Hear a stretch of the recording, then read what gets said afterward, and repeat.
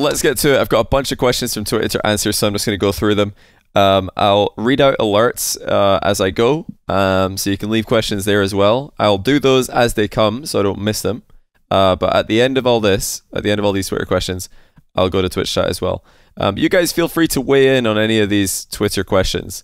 If you've got any opinions that you'd like to share, we can talk about them. So question number 1 from the true the true Buster. Thanks for the question. He says, are you planning to host a 1v1 tournament while all the top players are at LAN? I guess he means London, so that every player can play on equal ping regardless of region, similar to what you did with Jorius versus Daniel, except it's a tournament with all of the one's players? Probably not, but the reason is not because I don't want to. It's actually because it's very difficult to organize anything before a LAN. All teams are extremely busy doing prep for the LAN itself, as well as media obligations and just being a tourist, as we saw from the Dignitas Twitter in LA. They were having a great time just going about and exploring LA because it's really, really far to travel, and London will be a really big distance for a lot of the players outside of Europe to travel to. So probably a lot of people are just going to want to go and do London things while they're there. But I will try and get some show matches. I really enjoyed the show matches that we did get in the last one. I'll try and do that again if I can. But a tournament, probably going to be too much. Well, definitely a big tournament will be too difficult to organize. Maybe we could do a mini tournament. We'll see. I would love to. But yeah, don't hold your breath because these things are always extremely difficult to organize. Okay. JP says, did you expect Rocket League Esports to get this popular back when you first started, whether it being views, orgs, etc.? And then he also says, who's been your favorite all-time player to watch? Ooh, I'll answer the last one first because it's a bit of a shorter answer. Probably Khaled, because he had the crazy 1v1 run to win Salt Mine 1, which was unbelievable. But not just because he came out of nowhere to do it, but also because he went undefeated, and because he was playing on the away server to do it. So that really blew my mind. And then watching them grow into a dominant threes presence as well online. Yeah, definitely that. But yeah, that all time, I think his story is pretty insane. We still haven't seen the end of it though. We're hopefully going to see him in London. But yeah, Fairy Peak's also up there. The only reason I'd say Khaled over Fairy Peak is because it's less surprising. Fairy Peak had more of a gradual kind of improvement. He didn't start off completely dominating. He was in the mix and then he dominated. So yeah, again, a super interesting story. I think his longevity was amazing, and I was really happy to see him win a world championship in threes. But yeah, the players who Scrub Killer as well, his longevity and ones and three success. I just like players who have my favorites are always players who have done well in 1v1 and threes and done it for a long time. But yeah, Khaled has to be number 1 in terms of just my favorite player. I was just like, oh, I can't wait to watch this guy play every time, because I was just wondering how long is this Salt Mine 1 run gonna go. Now, did I expect Rocket League Esports to get this popular back when I first started? I don't think I did, no, because I was kind of just new to it. I didn't really understand the esports industry as much as I do now. But the one thing that was very clear from the get-go is that Rocket League is very easy to understand for new viewers, and that's a big advantage that Rocket League has against other esports and even other sports in general, is that it's very easy for somebody who's never played the game to watch it and understand what is happening. Even if they don't get all of the high-level mechanics, the concept is very simple, and that, I think, is a big advantage and helps Rocket League's popularity. But that doesn't take away from the ridiculously high skill ceiling, which is why even people who've watched it for a long time keep watching, like myself and many other hardcore fans. But yeah, orgs, I didn't really know what to expect. Views, I had no expectations of my own content getting a lot of views when I started. I just thought it would be fun to make. So no, I didn't see it getting this big back at the start, but I knew it had potential, I guess, is the right answer. I don't know. I'm never someone who expects good things to happen or expects the best just for no reason. There's got to be I've got to really know a lot about something before I'll be like, yeah, this is going to blow up. I didn't really know enough to understand that. So, okay, Yash asks, what will the impact of the Unreal 5 update be on RL Esports as far as RLCS is concerned? And are we likely to see an Unreal 5 announcement at Worlds, considering that's when the season will end? Second part, I have no idea. That's not my it's not my my job. I just work as a commentator, so I've nothing to do with that, and I don't know anything about it. How will it impact RL esports? Again, I don't really know. I'm not the person to ask about Unreal Engine 5. I don't really get it, but all I do know is that I've been told by people who know how to make games, I've been told by people who understand what Rocket League is all about, that the engine that Rocket League runs on is very difficult to update, very difficult to add to, and that Unreal 5 will unlock a lot of possibilities. So I kind of just trust that take. Sounds legit. The people who've told me that are people I trust and people I respect. So yeah, probably big things, but I don't really know much about this. I don't know how to make games. Before I move on to the next one, Canis for 62-month added tier 3. Congrats to 2,000 videos. He says, thank you very much. And Type Reviews, thanks for the 6-month prime. Welcome to the channel for you. But yeah, Canis, you're insane, dude. That's a lot of months, and it's still tier 3. You don't have to do this. It's insane. Okay. Maka says, at what age do you think it becomes not doable for older players to make an RLCS level? Asking for a friend, I swear. That's a very good question, and I think Rocket League is still too young to know. It's still too early for us to know the answer to that question.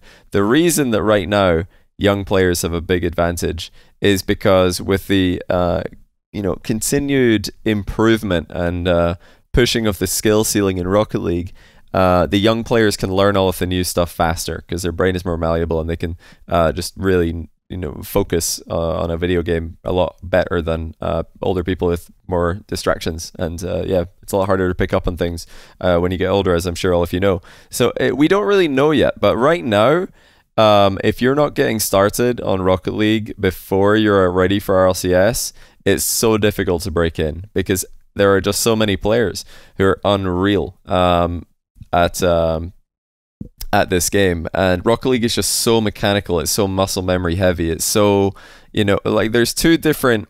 The way I like to think about it, I'm not a brain surgeon. I'm not I'm not a biologist here, but the way I understand it is there's two different ways that your brain works when you're playing Rocket League. One of the ways that your brain works is you're actively thinking about what you want to do, and then there's also another way that your brain works by just doing things.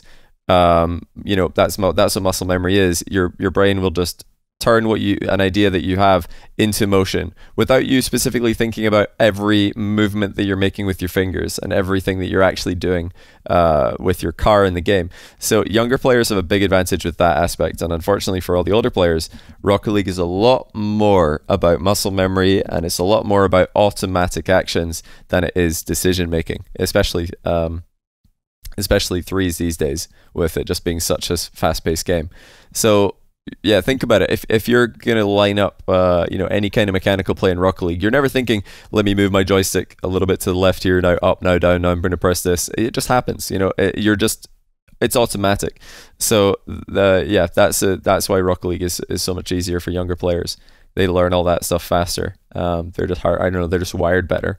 Now there have been very old players in other esports, and I think as Rocket League gets older, I think that will become more likely. Players who are very, very good right now will be able to stay that level for longer than a lot of the players in the past who just fell off as soon as it got into open format. Now that it is open format, I think a lot of the players who are kind of finding their way to the top of the game are just that good, and they're going to stay there if they keep working. But yeah, much further down the line, I could see older players having an easier time fighting for top spots as Rocket League reaches the skill ceiling. We're nowhere near the skill ceiling yet, though, so that's going to keep the young players on top. What do you think want RLCS to be in the future? What do you think would be big improvements to the scene as a whole, says Yarrow Bedouin? I think RLCS, well, my vision for RLCS, and again, this is just me thinking out loud. I'm not on the RLCS, or I'm not on the RL Esports team making these decisions, but the way that I imagine Rocket League Esports in the distant future, or maybe, who knows, the near future, is a multidisciplinary esport. I think that having, the most obvious version of this would be 3 different circuits: a 1 circuit, a 2 circuit, and a 3 circuit. All of them are kind of the same model as the current 3v3 circuit, except on different weekends. And you could have multidisciplinary champions, multi-game mode champions, players who are winning in more game modes than one. The storylines there would be unbelievable. And I think that we're seeing it now with Gamers Without Borders. We've seen it before with Fusion and Beyond the Summit and any other multi-game mode tournament. seeing variety is really good for any esport, but especially for Rocket League, where 3v3 can get a bit repetitive if you do it too much, as seen by RLCS Season X with the grid and RLCS going on at the same time. Well, it was too much, so they didn't do the grid next year. If we have the same amount of threes events or even less threes events but more twos and ones events, I think you can have more events in the calendar without it getting repetitive, more variety. Who knows, maybe even do a crew battle circuit. I think the potential for RLCS to expand and become really, really huge is to become a multi-game mode esport, not just threes. That's just my opinion though. Some people are threes purists and they don't want to see anything else. That's fine. But yeah, variety is good. I think variety is very good for longevity and stopping viewer burnout. Okay, D-Bone123, thanks to the brand new Prime, by the way. Welcome to the channel. Hope you're having a good day, man. On to the next question. We have, it says if were, but I think it means if you were given the task to introduce someone who's never watched RLCS before into Rocket League esports by showing this person a series, what series would you recommend? Now, that is a tough one. That is a very tough one, because a lot of people are going to immediately think Season 5 Grand Final. It's the most famous Rocket League series of all time. The Justin 0-second goal. Surely that one. But actually, I think Rocket League esports these days is a lot more polished and a lot more professional. And I think that casting has gotten to, up to a much, much higher level. Play has gotten up to a much higher level. I think a more recent series, just literally showing them, the G2 queso final. Why not that? That would be a good way to introduce people, because you've got a crazy crowd. You've got I clicked on something. You've got a really, really hype crowd. You've got I think really polished casting, if I say so myself, and you've got better gameplay. So yeah, any recent LAN. I was gonna say any recent LAN, then I remember there haven't been any, have there? It's just been one. So I guess just G2 queso. It's the only LAN final we've had, so it has to be that one, right? That's what I would show people, so people can really see the scale of it all. It really was just a more professional production than Landon, but Landon, nostalgically, and as people who watched it originally, that's obviously amazing to look back on. But for newer viewers, definitely the more recent stuff, in my opinion. Do you ever wake up in the morning with back pain from carrying the Rocket League scene around? No, I don't. I never have back pain. I guess I just don't carry hard enough. If you could pick 5 players that you'd want to become ones mains that have very little / no history of ones gameplay, who would you pick and why? Ooh, that's a good question. Chat, you feel free to weigh in on this. If you could pick 5 players that you want to become ones mains that have very little or no history of ones gameplay, that's kind of harsh. So I could just pick people to become ones mains right now, and they're forced to become ones mains. I guess the experiment would be kind of interesting with players who are really not known for it, like Justin. That would be a really interesting one. You could also just punish people for no reason, like make Rizzo a ones main for lols for the stream content. A Chronic's in chat. I'd love to see that. A Chronic as a ones main. That would be really fun. Joyo is another one. I think he could. Basically all of the nutty mechanical players who just free played their whole life. Justin and Joyo, essentially the free play mains. What if they were ones mains?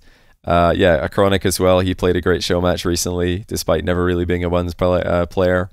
Not sure who else really. Yeah, let's just throw Rizzo in there to get some funny stream content. He's forced to become a ones main. Or yeah, Jesse as well for the stream content. Why not?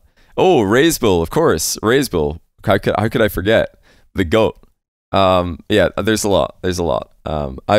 Because I know somebody will probably ask, why don't they play ones? Well, I'll tell you, it's probably because they don't enjoy it. You've got to enjoy what you're doing, or else Rocket League you'll just burn out and become bored. So if you don't enjoy ones, it's probably not worth practicing. But if you do, if you can chill out and just grind and improve, it's a good thing to add to your practice routine. Will there ever be a Salt Mine 3 or tournament similar to Salt Mine 2? Always working on stuff, but no news yet, so stay tuned. Stay following me on Twitter to keep up to date with all that kind of stuff. Do I plan on hosting some sort of ones event at Worlds? Yeah, so this is kind of similar to above, 2 questions above. At Worlds, it's really difficult to do much of anything in terms of events because everybody's so busy, including myself. I mean, LA, for example, at the end of every day, I was pretty much just like, I can't really function on a camera anymore or a microphone, I'm good for like another 2 or 3 hours just chilling out. At the end of the day, then I'm sleeping. You know, like you guys probably don't realize how intense these events are to work for casters and for players as well. It's nonstop. There's no spare time. But yeah, who knows? Maybe we can squeeze in a show match or something. And in all your RLCS viewership experience, which team has been the most entertaining to watch in their era? Ooh, that's a good question. Most entertaining teams. Well, I used to Flipside were always my favorite team to watch back in the day because I was really good friends with their players, and I thought they played a really entertaining attacking style. So they were my first team that I really enjoyed watching. After that, Rocket League was kind of in a weird spot where everybody was just trying to learn the game. Nobody was mechanical enough to do like really crazy mechanical stuff consistently. Everybody was kind of just bad at the game. So I think between season like 3 and 6, everybody was kind of just not that good. So I wouldn't pick, there was no team that was really stand out like, oh wow, this team is really going to be super exciting to watch playstyle wise. Everybody kind of just did the same thing. And maybe even as far as season 7, it was like there was just, I don't know. What would be the team that I was like, I have to watch all their games? Honestly, like the only teams I've thought I've got to watch all their games was Flipside when I was early season viewing, and then no other team really had that same pull where I'm like, I just want to watch all their games until Sandrock Gaming. Genuinely, no other team. But these days, I think Rocket League is in a phenomenal spot where there are so many amazing, exciting teams. And the open format has really just led to that. So yeah, there's so many. I mean, right now my favorite teams to watch, love watching G2, Moist, BDS, Team Liquid are super fun now. Carmine Corp were super fun this weekend as well. Space Station Gaming, version 1. You know, these are all great teams. It's always fun watching NRG, the OGs, see if they can hang on. But genuinely, the only teams that I ever thought like, oh, I have to watch all their games, this is just too much fun, was Flipside, because back then I was more of a fan than actually like doing content or casting or anything. So I think it's just different when you're doing that and it's not your job. And then Sandrock, because it was so hard. They were just so rare to see them play. So probably Sandrock, now Falcons. Right. With your experience and knowledge of high-level esports athletes, what are your thoughts on gaming addiction, balancing mental health, physical health with lifestyle? You have mentioned their sleep schedules before, for example. I think one of the biggest things, or the most important things you can do as a young pro player, you know, we're talking earlier on about 15-year-old, 16-year-old professional players who are doing that as their full-time. I think having some kind of structure to your life is very helpful. And we've seen many times players they'll be in school while winning RLCS events. It's doable. You know, whenever you hear about somebody thinking about leaving school before they're even a pro because they want to try and become a pro, I would say don't do that. You can absolutely fit in enough game time in your day while studying and while going to school. So that is a good structure to have to your life. You just go to school, you meet friends, and you can interact with people your age in person. You get to learn as well. So you're doing a lot of stuff there that's giving your life structure and purpose. And then you go home and there's even more purpose to your life because you're grinding and you're trying to improve with your team. So that's, I think, really important. Just have some structure to your life to balance, practicing as a pro Rocket League player or an esports athlete, as you put it. Chronic, I'll get to those at the end. It'll probably be a refresh or I'll just like a chat. But I'm going to go through them one by one so I don't forget where I am. Mitchell Deer, thanks to the 10-month tier 1 and also 12-month prime from Saucy Duck 27. Really appreciate that. Welcome back to the channel. Trying to keep an eye on where my food order is. Oh, there it is. Find it. All right. I'll have to run to my door at some point here. Right. Format-wise, what is one thing you hope to see in RLCS in the future? Oh, and in addition to this, by the way, what else would I recommend in order to help gaming addiction, balancing mental, physical health? Exercise, just exercise. Whether that be like going outside and getting a walk. Just exercise. Exercise, sleep, and stay hydrated. It really is going to make you feel a lot better. about yourself and just make you better at everything in general. Okay, format wise, what is one thing you hope to see in RLCS in the future? Well, we already answered that, just ones and twos. Two, do everything ones and twos will become formally integrated in RLCS? I don't know, but yeah, doubles tennis does work alongside singles tennis. So yeah, there's plenty of examples in sports of different types of the same game coexisting and even benefiting each other. So I think that's what Rocket League could do. Apart from that, format wise, what would I want to see in RLCS in the future? Well, what do you guys think? What do you guys think, chat? What was the best split in terms of formats this season? Fall split, that was Swiss into single elimination.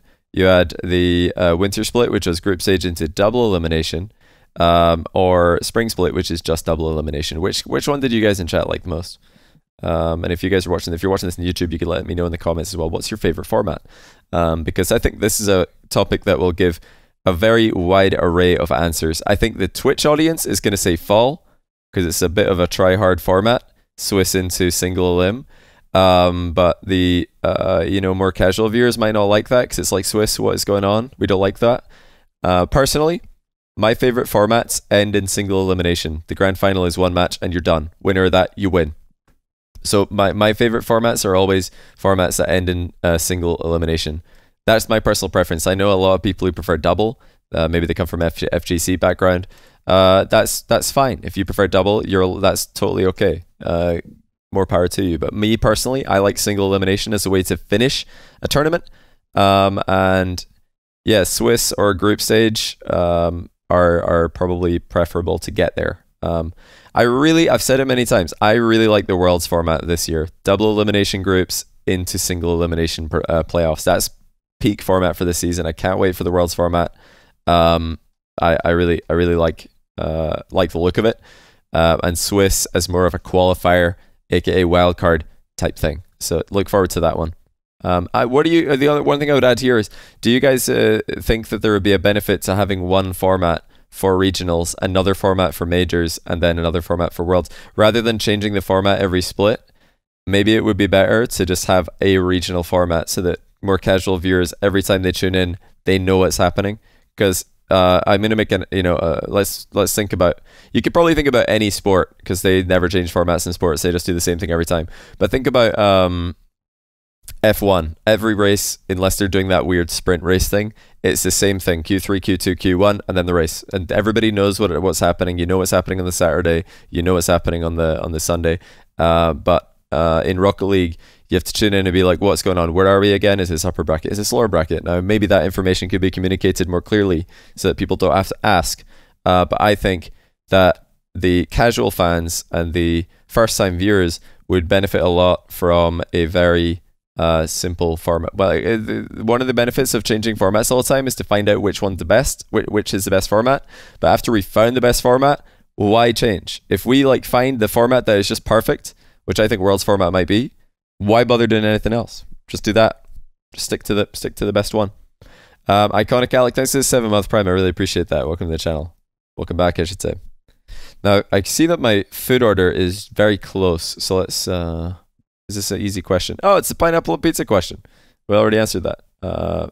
Yeah, pineapple pizza is fine, but no, never pizza. How many times do you use a bicycle in a week? 0. But I do like to cycle occasionally. If I have to do cardio, which right now I'm not doing, because I'm just doing weights at the gym 3 times a week. But if I have to do cardio, I would probably choose cycling, because running is I don't know, too bad for my old joints. Way too bad for my old joints. And yes, cycling, I love these in my city where I'm from, Glasgow. There's bikes that you could just rent and cycle about, and then you park them when you're done. Love them. Really, really fun to do in the summer. So hopefully the weather will get good again and we could do that. All right, this question this question is pretty straightforward, so I'll just quickly answer it before I have to run. What's the best way to get yourself on the map? You encounter new talent frequently. Where, when does an up-and-comer frequently catch your attention? I think if you want to make a name for yourself in Rocket League, I imagine you're talking about casting, but streaming as well, or content creation. You just have the best way to do it is just to do it for fun, because the vast majority of people who try to become a YouTuber, a streamer, a caster, or anything in esports or Twitch, The vast majority of people, it doesn't work for them. There's no like path. You don't go to an evening class, learn how to do it, get like a qualification, apply for a job. There's no like path like that to do it. The best way to do it is to do it for fun. And if it goes somewhere, great. If it doesn't, hey, at least it was a hobby, right? And not a grind that you hated every second of. But yeah, if you want to get anywhere, just do it for fun. Same thing with even being a player. If you want to become a pro player, just play the game for fun. If you're good enough, you'll get up there. You'll know. If you're good enough, you'll know. You'll be beating RLCS pros and ranked, consistently. Okay, that's my door. So let me be right back. So yeah, we were just saying the best way to get yourself on the map, just have fun with it. Make it a hobby. And if anything in esports goes somewhere to become pro or to become noticed, you'll have plenty of time to take it seriously when it does. But have fun, like on the way up. Don't make it a grind that you hate. Okay. When one's players who started off your stream playing show matches, example FK, Daniel, Scrub, enter RLCS, do you find yourself rooting for them or favoring them over other players who have never played on your stream? I've never really thought of it in the context of over other players who've never played on my stream. I've never really thought, that's not really the way I think about it, I suppose. Like if First Killer is debuting in RLCS against a team who are also debuting but I never featured, I wouldn't be like, oh please, I hope First Killer beats these people I've never collaborated with. Like, it's more like I just want, I want to see one's players have success in threes. So yes, but not necessarily over other players. I suppose by default, yeah, over them, because I do want you can't have one without the other. But yeah, I've definitely in the past and still do love to see one's players having success in threes. And for a long time, you guys who are near to the scene might not remember this, but type 1 in chat if you remember that back in the days when people thought that being good at 1v1 made you bad at 3v3, and people thought that being good at 1v1 meant that you would never be good at 3v3 because you've learned the game the wrong way and you're never going to know how to rotate because you learned how to play once and now you're screwed. Yeah, genuinely, this used to be like a common take, a popular take.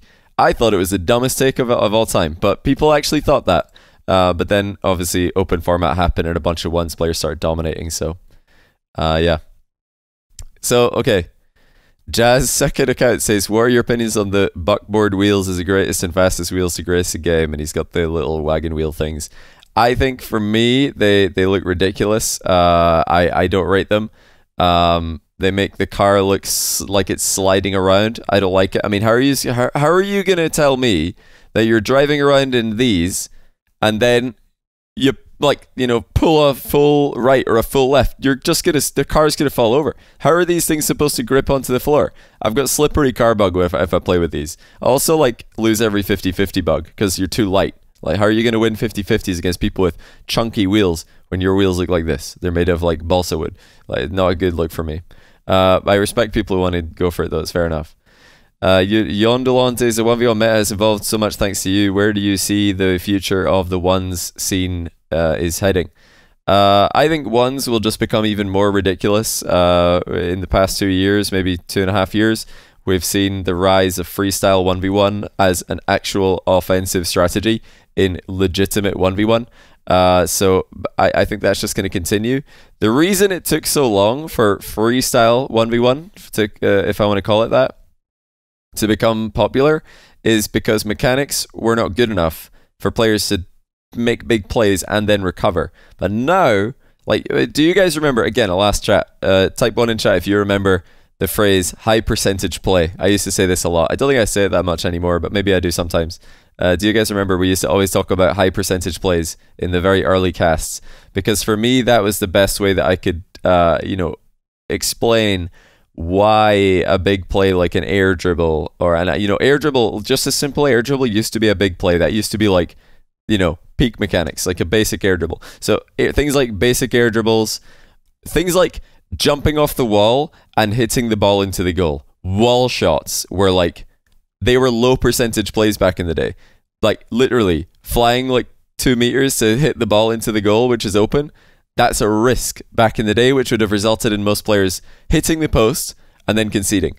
Whereas now, we just call it an open net. It's not just a high percentage play, it's literally a free goal. So, like, back in the day, low percentage plays are these days what we'd call an open net.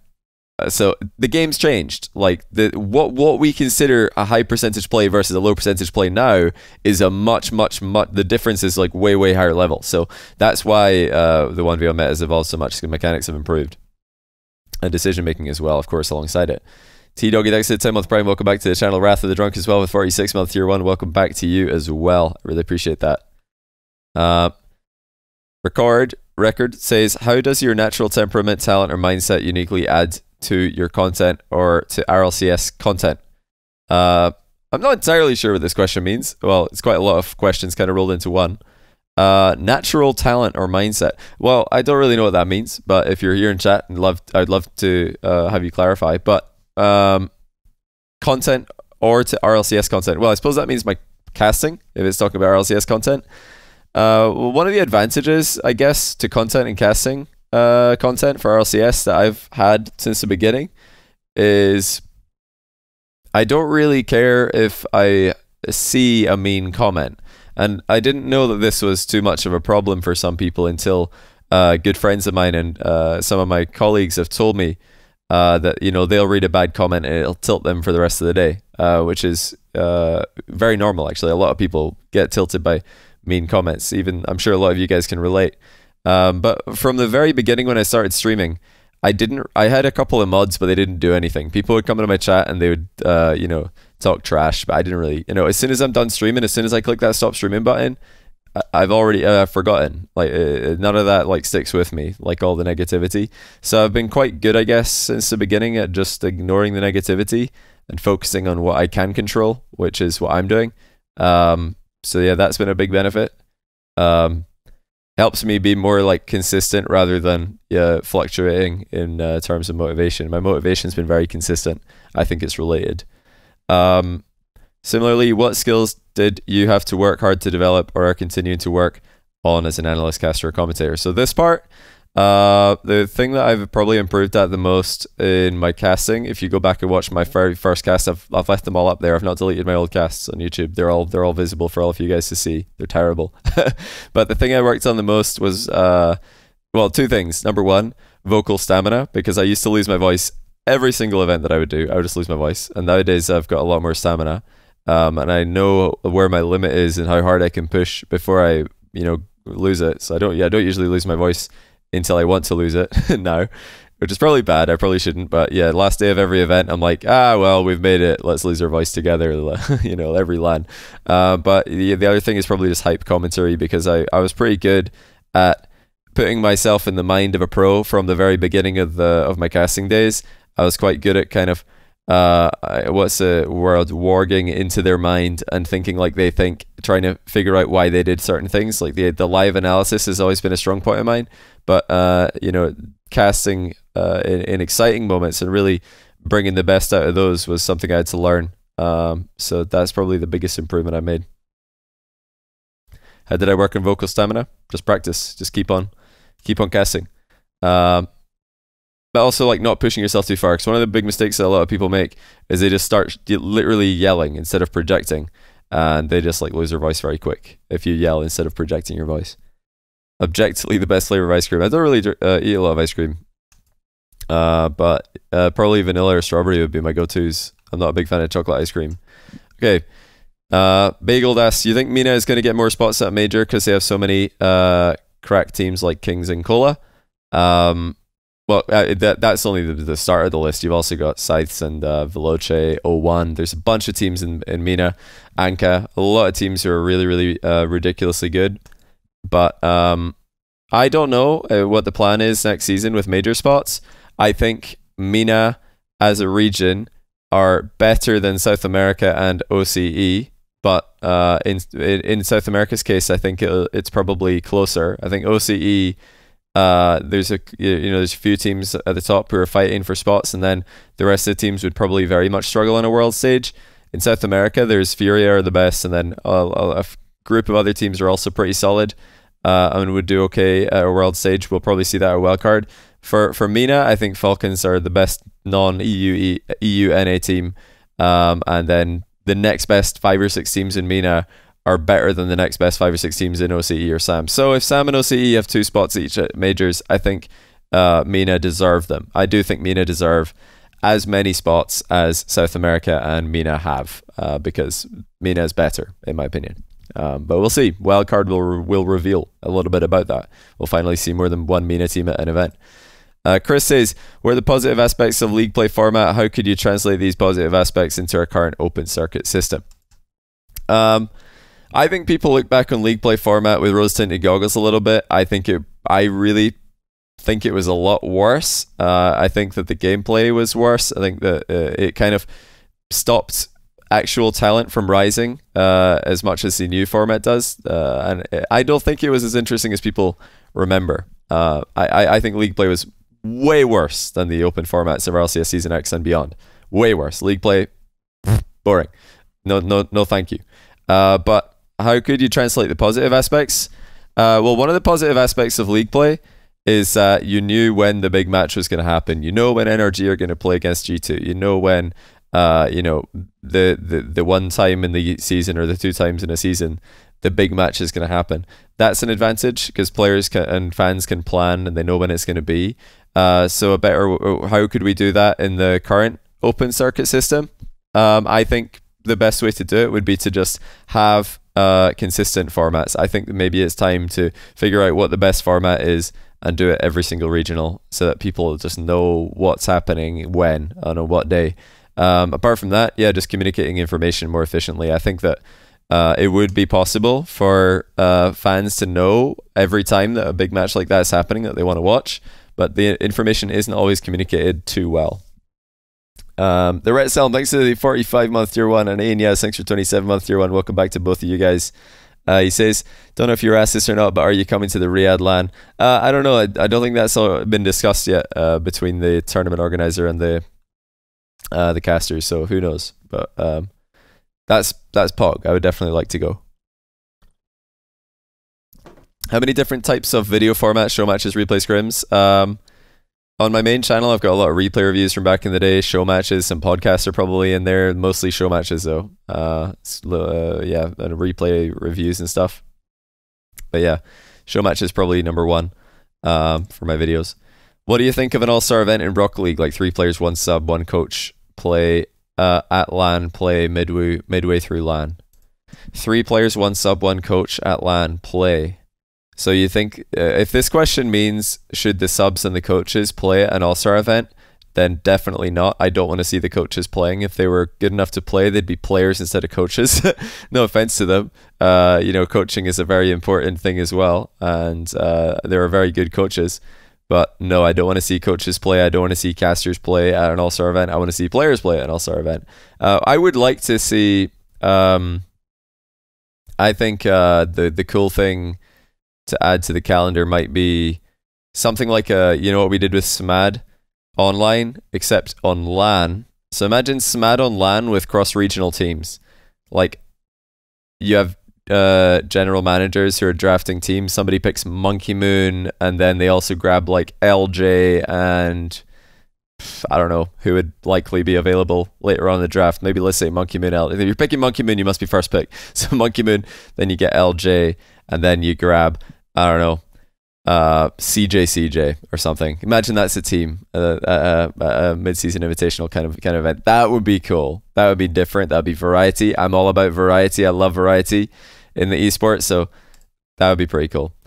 Who's the best ones player right now? Who's the best ones player in the history of the game? In history is Fairy Peak, no debate, easily. He's had ridiculous longevity. He was a GOAT for a long time. The BOAT for a long time, just best on top of being GOAT. So yeah, Fairy Peak's the greatest. Right now, probably you have to still say Jorias, even though he did lose a show match recently. That's not enough to take him away from being the best. He's he's won more big tournaments than anyone else, so probably Jorias. It's definitely closer. For a while there was quite a big difference between Jorias and the other best players and the next best players. Now it's getting closer, getting stacked to the top. There's a lot more players. in that group. Okay. No, you hinted at another Fusion 1's tournament. Well, that would be Salt Mine tournament. Fusion was crew battles. So many ones go, so you plan to make a huge event happen in the future. I always want to make big events happen, but it's difficult. You know, we're working on stuff, but nothing to report. What are you hoping to see or not see on Unreal Engine 5? I'm going to skip this because I have no idea. Well, actually, I won't skip it. I'm going to say that I want to see workshop added so that Lethimer can be rewarded and everybody else. I think that would be pretty cool. I also... I mean, this isn't really an Unreal 5 thing as far as I know, but my biggest thing that I would add to Rocket League, the game, or my favorite thing to be added to the game that hasn't been added, would be team mode. Because the thing that I, not struggle's the wrong word, but let's say the thing that I miss the most from current Rocket League is not being able to just log on, queue up with anyone, and then hit ranked and get a good game, get a close game. Like you used to be able to do that in Rocket League because matchmaking was different. What the original matchmaking in Rocket League did is it took the average rating of all 3 players in this team and the average rating of all 3 players in this team, and it would go, oh, these are the same number. You guys now play each other. Whereas these days, what the matchmaker does is if you have 3 players in this team and all of them are 3 different ranks, the matchmaker will go, oh, this guy is the highest rated of this team and this guy here is the highest rated of this team. Therefore, these 2 teams will play each other, even if one team has a massively higher average rating than the other and it's just not close. So I think that's probably led to a lot of Smurfs existing. Like, you know, people just make Smurfs because they want to play with their friends without losing 20 games in a row on their main. I can't really blame them for that. And I mean, I've got a couple of Smurfs in Rocket League. Actually, I've got 3 Smurfs, and they're all at different ranks. So that if one of them I've only played with the same 2 people on. Actually, 2 of them I've only played with the same 2 people, but it's different groups both times. I have a Smurf that I've only played US West with Yummy Cheese Man and Cammy on, and we're Grand Champ 2. Collectively, we are Grand Champ 2. That is our rank. We kept playing until we got to a rank that we were winning half our games. It turned out to be Grand Champ 2. That's not even a Smurf as you guys would think of the word smurfing. I've got another one that I only play with 2 of my friends who are both in Diamond, and we are Champ 2. So me with my 2 Diamond friends, all of our accounts we've only played together on these accounts, those accounts are in Champ 2. So we essentially made team mode by making Smurfs. We did what team mode would do, and that is put you all on an average rating, and then it gives you a fair game. The only way that you can do it is by Smurfing. So I would rather, if it was just built into the game, so then nobody would have to Smurf. You wouldn't need multiple accounts just to play with your friends. 'Cause yeah, I don't think that the current system deters people from Smurfing. You know, a lot of people say that the reason they changed the ranked matchmaker from what it used to be to what it is now to prevent boosting and smurfing, but in my experience it only increased smurfing, because now Rocket League's free to play, so you can just make a free account and immediately jump into ranked. So yeah, I think smurfing actually increased. I don't have the numbers on it, but my own experience, I'm like looking at the teams I'm up against, and I'm like, well, that guy's clearly better than the other 2, which is fine as long as they're all collectively on average at this rating. But yeah, I think Smurfs are more common now. It's not that. Smurfing increased because of free to play, not because of matchmaking. I think it's both though. Like, I think it's probably both. I think because it's not possible anymore to just queue up with your friend who's worse than you or better than you without getting into a bad match that you're just going to lose every time. Players have to smurf. They have to make a smurf to be able to enjoy the game with their friends. Isn't that the point of Rocket League? To enjoy playing a video game with your friends. That for me is the point of video games and the point of Rocket League as a casual game. Obviously the esport is another thing entirely, but the purpose of the game is surely to play with your friends and have fun, and you can't do that with the current matchmaker system and rank. Some people play casual. That's not fun. Come on, that's not fun. Some of us like to compete, even if we're like competing casually. Casual is not fun. It's not a solution. Team mode is the only way that I can see it being functional. You make a team, you invite your buddies, your team has a rating, and you queue as the team. And you could be in multiple teams. You know, you join this team, you join that team. As long as you're queuing as a team, as long as the collective that you're queuing with are in a team in whatever team mode that Psyonix put together, you just click create team, name the team, boom. Now you're a team with a team rating. And you can just queue up in the same rank playlist. I think it would really solve a lot of issues. I think it would solve, I mean, immediately I'd be hitting up like a bunch of content creators who are different ranks than me and being like, let's see what our team rating is. Why don't we just play and see what our team rating is? Even though we're like wildly different MMR, you could do it and it would be fine. Adib8, thanks to 2-month Prime. Welcome back to the channel, man. Do you always play on US East? No, I play mostly on EU, but I do play a lot of US East as well. Okay. Why did you decide to cast day 1 of regional? Stumpy was off this weekend, so I was casting last weekend in EU. What's your highest and lowest point as a caster / analyst for RLCS? Highest and lowest point. Highest point, I suppose. There's few. I mean, casting. Yeah, Sandrock beating G2 was definitely a high point as an RLCS caster. Casting BDS winning Sweden and casting G2 winning LA, they'd probably be the top 3 moments for me casting RLCS. Lowest point, I don't really know. I don't really dwell on that. Nothing comes to mind. I don't know if that's bad, but yeah, nothing comes to mind. I actually can't think. No, I just love it. I love doing what I do, and I don't really dwell on low points. So I actually can't think of anything. Losing my voice? No, that was a good thing. We were having such a great time. No, genuinely, I don't know. For me, it's a dream job. So, and I'm just as motivated now as I ever have been, if not more. So. Getting prediction. I don't mind getting predictions wrong. Like, that's fine. It really isn't that bad.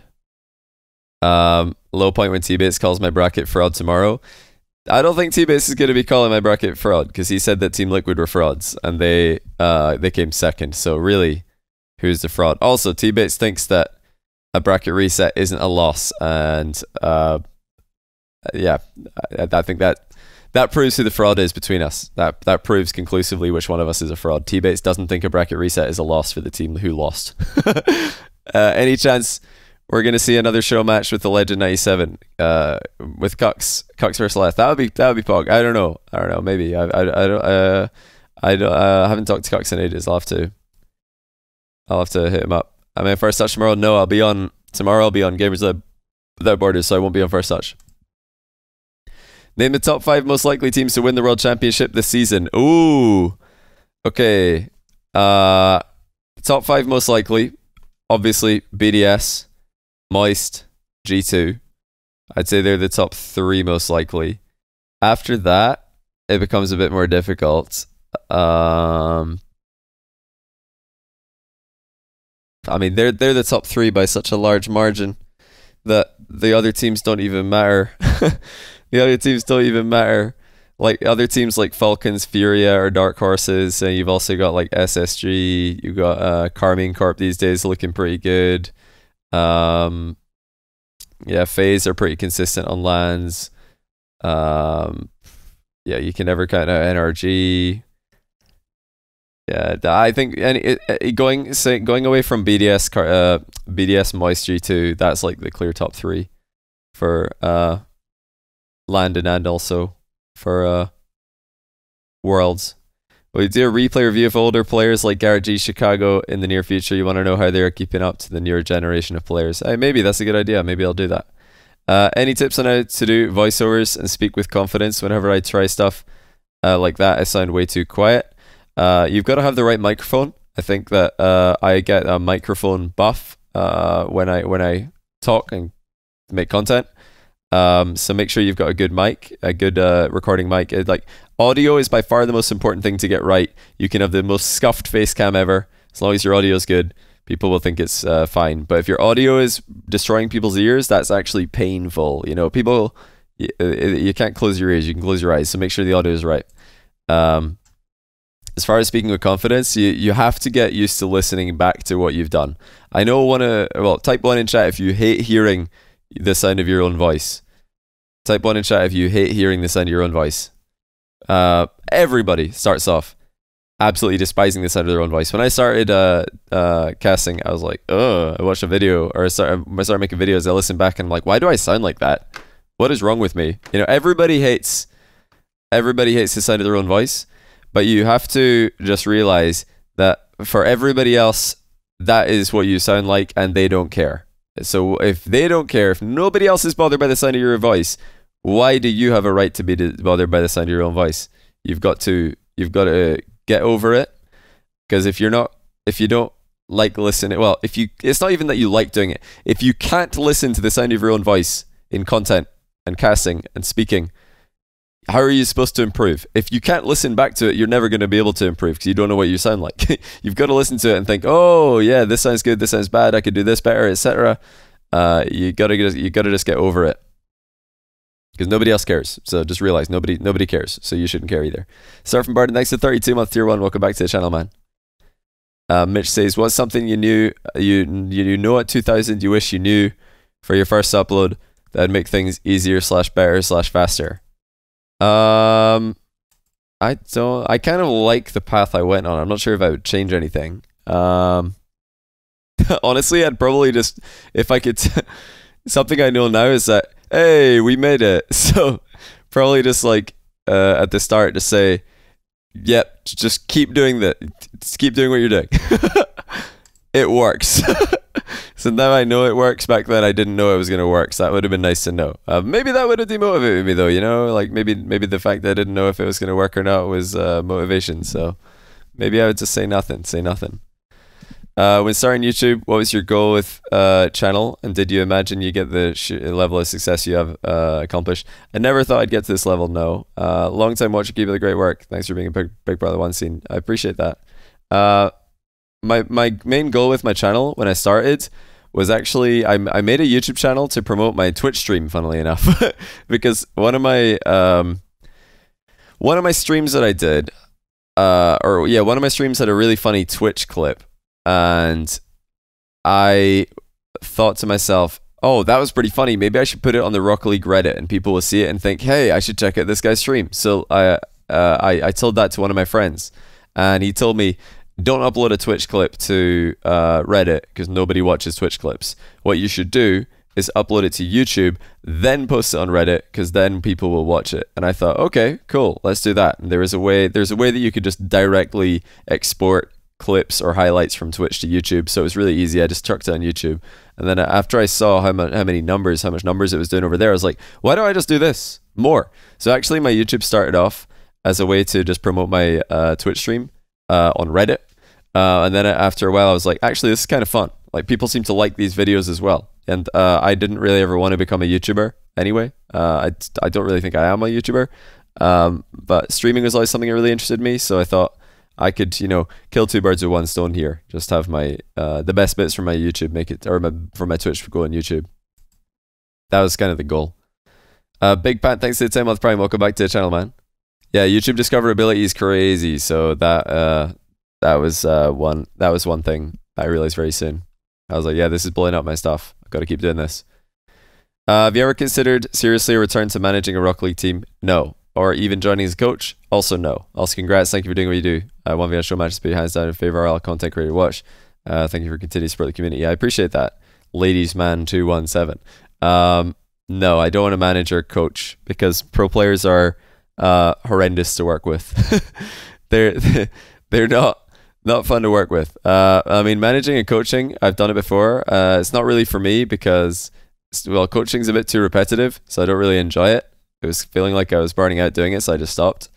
Anytime that happens to me, I just stop doing whatever's feeling like it's like a grind. Anything that I've ever done since I started on this road of content creation and casting, and tournament organizing, I guess. Anything that I've done along the road which felt like a grind and felt like it was going to bother me if I kept doing it, I just stop. I don't do it. Doesn't matter if it's like quote unquote worth it. I feel like it's better to just pick the things that you enjoy in content creation and focus on that. Yeah, I don't really enjoy these things. Who knows though, maybe one day I won't enjoy what I'm doing and I'll have to make a switch, and yeah, never say never. But right now, no. I love what I do and I'm going to keep doing what I do. Um, what's your favorite place to eat at? Also, congrats. Thank you. Favorite place to eat? That's tough. That's tough.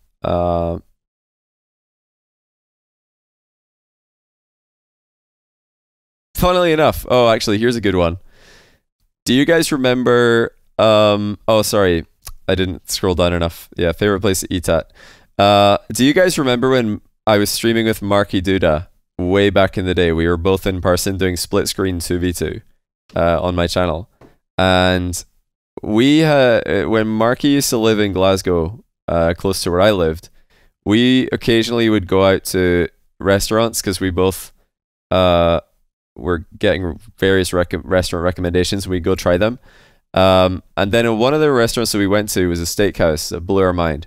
And then we went live because we were both like poor students. I just graduated, and well, actually, I graduated like a year before. Went into a job that I then stopped, and I was job hunting to mark as a student. So we went live with like a £100 donation goal, and the text above the donation goal was expensive steaks or something. I can't remember. And then a guy called Tasty T came and gave us £100 and we went and ate steaks. We did spend that money on steaks, though. We're not lying. That did get spent on what we said it would get spent on. But that restaurant I've still been to this day. I've been back many times, and it's a really, really good steakhouse. Miller and Carter, not sponsored, but it's a chain in the UK, I think. Yeah, really good steaks there. Yeah, that was funny. Sounds like a very Johnny Boy move. What do you mean? These days I don't push donations at all. Okay, this is maybe a controversial take, but I feel like as you grow as a content creator, as you grow as a streamer, and as you grow as anyone in this industry that we're in, it's your responsibility to adapt your subs / donations / cheering pushes. Is that a hot take? Because some people say that it's not your responsibility, that it's up to the viewers to decide what they do with their own money. But I really think that as a streamer, you have a big influence on what people do with their money in terms of like subbing, donating, cheering, etc. And I think that some people, when they're on the grind to try and do it full time, they're really pushing it so they can get over that mark and do it full time. And then once they get there, even some people go way beyond that and make way more than you need to be full time. They still have that same level of focus on the revenue aspects of streaming as they always did in the beginning. And I think I don't like that. I like seeing people change, and when they become more lucky, because I do consider it luck in a way. When you're fortunate and you've got things going for you, I don't like the idea of asking. You're really, really pressuring, trying to manipulate people who, on average, are probably in a place where they need that more than you do to give it to you. Maybe that, I don't know if that's a hot take or not, but yeah, I don't like it. I've tried to like adapt over the years because back at the beginning, I definitely did need to push things like subs, cheers, donations, etc., or else I wouldn't have been able to do streaming full time. But now I'm fine. Like, none of you guys have to sub, literally none of you, and I'll be fine. I can still stream full time. But yeah, every time a big streamer just says Twitch Prime, they just get like 100 subs. So I can't really blame them. And the other side of the coin, you can't fault them because they literally know if they just say it, hundreds of people are going to sub. So yeah, it's a bit of a difficult one. I do think there's a level of responsibility there though on streamers to not. I don't know. I just try and make good content. And focus on that. It's just literally you can't. You actually can't talk about this topic without it backfiring. One time, guys, I'm going to talk about this. No one will sub, and then we'll look like the best streamer of all time. But in the meantime, well, since we're not the best streamer of all time and not respectful at all, thanks to Archie for the 23-month prime, 3-month prime from the Flabby Cow, Arello for the brand new prime, TavRL for the brand new prime, Gamer6x9 for the 8-month prime, and Capone RL for the brand new Prime. Also 3-month Prime for Rocky Punk. See what I mean? See what I mean? Like, this is why you can't really, I don't blame them, because it's that easy to get subs as a big streamer. And the 1,000 bits, because why not? From CYB. Of course. But yeah, I think there's not enough focus on content these days. There's too much focus on just trying to milk the viewers as much as possible. Stop scamming yourselves, you idiots. Freakishly quiet, thanks for 2 month Prime and 51 month Prime from Grim. Says, look what you've got and done now, you maniac. I prefer not to speak. If I speak, I'm in big trouble, so prefer not to speak. I just want you guys to know that I'm good. Why can't you hear that without just accepting it as fact? Thank you, Snake RL, for the brand new Prime. Yeah, I'm good. We're all of the RLCS casters are looked after very well, and I've been very fortunate with my content to set myself up well. So you don't need to sub with Prime lifeless corpse. You didn't need to do that, but thank you. I do appreciate that. I know Woot Bear as well. Thanks to the Prime, especially Daz. Yeah, especially Daz. Definitely. Stop it. Anyway.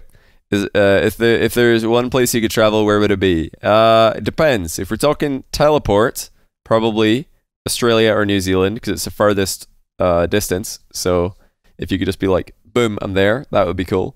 But that's really, really far to go. So yeah, that would be a rough travel. I don't know how those guys do it all the time when they're coming to events and they travel that long. But apart from that, where would I like to go that I haven't been? Definitely want to go to Iceland, because that's not too far away, and it would be pretty fun. Where else would be fun to go that I've not been to? Don't really know. Probably that would be top of the list for me. It's a different world over there. Lone Mantis, thanks for the Prime. Didn't have to do that, literally. And Fire Red Alez, thanks for the 7-month Prime. You also didn't need to do that, but I appreciate it, man. Ruben says, of all the players you've seen play, who is the most entertaining for you personally? Not necessarily the best one you look forward to the most watching play. Probably the player. Okay, since this question is saying not necessarily the best, let's say that the lowest rated player who I had the most fun watching play Rocket League was probably Muri. I don't know if you guys remember Muri, the freestyler, but he was very low rated compared to pro players. I think he was like Grand Champ or something. Maybe he was higher, I forget. But he was always so fun to watch play because he never made the same play twice. And one of the things with freestyling that I don't really enjoy is players just going for the same thing over and over again. I like the players who are actually freestyling almost. They just look like they're making it up as they go. So that would be one player that comes to mind, and the not necessarily the best, but yeah, he was still a great player. Really fun. Miguel SC7, thanks to the 20-month Prime. Welcome back to the channel. Yeah, Arsenal voice chat's very funny, true. But yeah, I think like I kind of like watching players who it just looks like they're on a different level when it comes to improv mid-game. Players like Ahmad, like watching Ahmad play is so fun because he just yeah, he just looks like he's freestyling. Same thing with Jory is when he's on his game. Joyo as well. The Lone Mantis, thanks to the Prime. I missed some subs, did I? Who did I miss? I'm sorry if I missed someone, I didn't mean to. But just at me in chat if I missed you.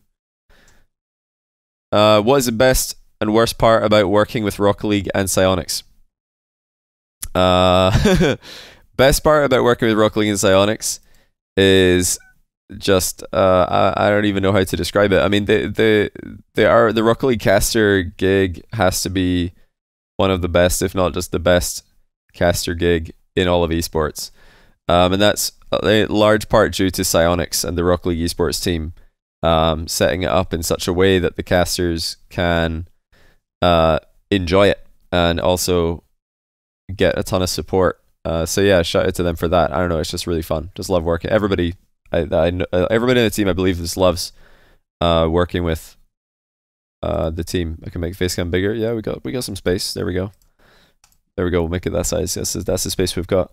Zupermon, thanks to the 5-month tier 1. He says, thoughts on APAC North and South so far? I think APAC North and South have a future. I wonder what would happen if they were combined together, if they would become competitive compared to like OCE maybe. I don't think they would immediately, but it's possible in the longer run. I think it's really important in the meantime, though, that these regions keep on, just getting spots at majors. I love that they get spots at majors. I'm loving that's hearing about the sub-Saharan African teams qualifying for World's Wildcard as well. That's super cool. I'm excited to see them play. Do I prefer tri-casting or geocasting? I mean, geocasting, co-casting with one person is better most of the time. I think tri-casting would get pretty old pretty fast. I think it's good to keep that for special occasions. No experience casting whatsoever, but I know the scene a bit. Would you invite me to do a match series cast at any time you're comfortable with? Who doesn't get in it? I'll pass, but thanks to the offer. Thanks to the offer. I won't, because if I do it for one person, I have to do it for everybody. Unless that's like a giveaway or something, then I don't think I can do that, because it wouldn't be fair. But my best advice if you want to get into casting is just do it. Just go download a replay from ballchasing.com, go live on Twitch, cast the replay, and then listen back to it and think, what could I have done better here? Did I miss something? Did I miss any important details I should have highlighted? Did I stumble on my words at all? Did I really hype up this goal as well as I could have? Was the vibe of the cast good? I think one of the most important things that's often done wrong, especially with Rocket League, is the general vibe of casting. And one of the things I've always tried to focus on in my own casting is just having the kind of vibe of I would want the viewer to, when they hear me speak, think that just sounds like a guy who is a fan of the game, and we're just sitting down watching the game on the TV or something. You know, that kind of vibe, just like this person is a fan. They're not trying to be like something they're not. They're just having some fun, and hyping up everything that needs to be hyped up, explaining everything that needs to be explained. But just like the vibe is so important to just be good vibes. Just to give some examples, whenever I hear like a caster sounding like they're bothered by the fact that they had to witness a play or a goal, I'm like cringing. I'm like thinking to myself, what are you doing? Why are you even casting? If you get if your reaction to a goal or to a play in Rocket League is to go, man, it's stuff like this that makes me not even want to be here, man. Like, that's just bad vibes. Like, get out of here with that. I hear this way too much, and I don't know why that exists. Like, whoever thinks that it's a good idea to just be bad vibes when it's your job to like hype up the game and be a good caster? Why is everybody saying Dazarin? That's not who I was thinking of at all. He's great. Dazarin's phenomenal vibes. But sometimes casters say that as a joke, and that's fine. Because if somebody is like joking, or yeah, like you mentioned, a team stream, that's different entirely. But I'm talking like just a normal stream, not joking. If people are, if a caster's vibe and mood is that they're annoyed to have to cast a game, I don't get that. And yeah, there's also like I've said this before, but some casters seem obsessed with being edgy and cringe, and they're like quirky and trying to make the viewer feel uncomfortable. I don't know why anybody would ever want to make a viewer feel uncomfortable. They're there to watch the game, and you're there on the mic. It's your job to blend in, not ruin their vibe. Don't kill their vibe, basically. Like one of the main jobs of a caster is not to ruin somebody's vibe. They're probably having a great time watching. Don't ruin it with your terrible, like, cringe, quirky behavior. Just be normal. Just be normal. Have good vibes, be genuine, and try and be smart and exciting. Not that hard, right? It's not that long of a list of things to do. What are your favorite 3 games that aren't Rocket League? I've been playing a bit of V-Rising recently. It's really fun. Played a bit of Golf with Friends the other day. That was fun as well. Played a little bit of League of Legends. That was not fun. League of Legends is a terrible game. Don't know what made me think that would be a good idea. No, it's actually a good game. It's a fun game with friends. Do I like Counter-Strike? I like watching it. I don't like playing it. I don't like playing FPS. Playing FPS is pretty repetitive for me. I'm like, oh, click on the heads. Oh, click on more heads. It's like, I don't enjoy playing it, but I love watching it. I like seeing people click on heads very accurately. When I play, it's like I'm trying to click on the heads, but I misclick. That's not fun. I'd rather watch somebody who's good at it. Right, what's the funniest thing you've ever seen experience related to Rocket League? Oh, you like the golf type casting for one of the matches in Turbo's Antics and one of the, oh yeah, that event in Turbo. I know the one you mean.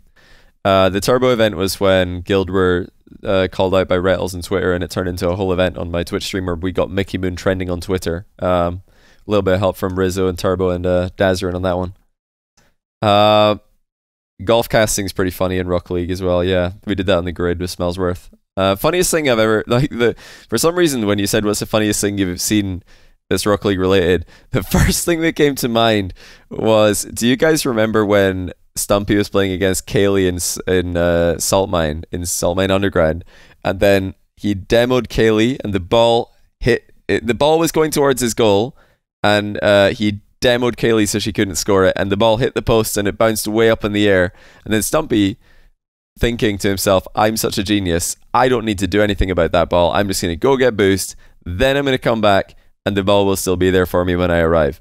But when he went to get boost, the ball landed, spun on the ground and bounced into his net, and he came back and he was like, what? He was so surprised. He's like, what is this? Psionics, please. What?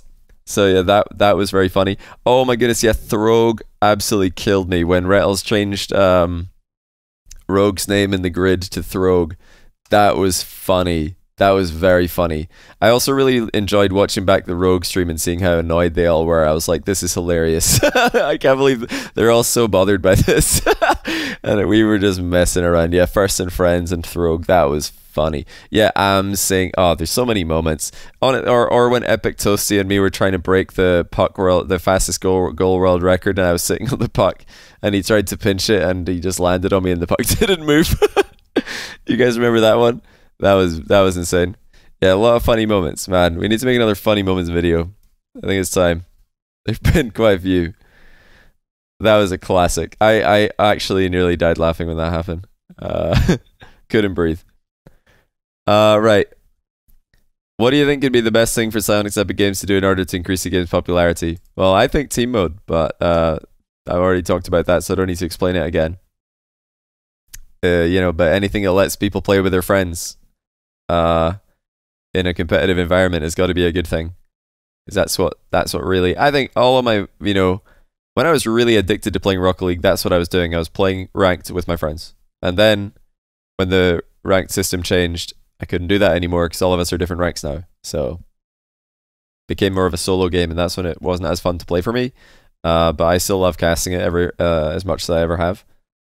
But yeah, what do you guys think in chat? Type 1 in chat if you would prefer if you could just queue up in ranked with anyone and get your average MMR to matchmake instead of highest person in the lobby's MMR.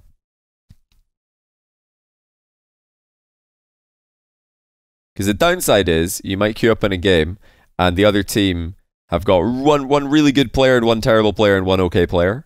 If you don't like that, then you're probably not going to like team mode, my suggestion, because you want to know that all the three players you're up against are at a similar level. But for me, that doesn't really matter. I mean, it doesn't take very long to like figure out who the good player is, Like, you just know who the good player is. You're like, oh yeah, this guy's good. Got to watch out for him. This guy's terrible. Give him the ball. It's like a strategy at that point. It's like when you're going to play sports. You know, if you're playing real sports, very rarely would a team that you're up against be all the same level. Like they've usually got a star player and a terrible player. You just give the terrible player the ball. Man mark the good player. What made you get into casting? I told this story a few times, but short story is Scrub and Marky Duda, who were two friends of mine from way back in the day. They were 1v1ing, and I asked if I could watch, and I was streaming at the time. And my viewers told me to cast, so I just did some live analysis, and now I'm a caster.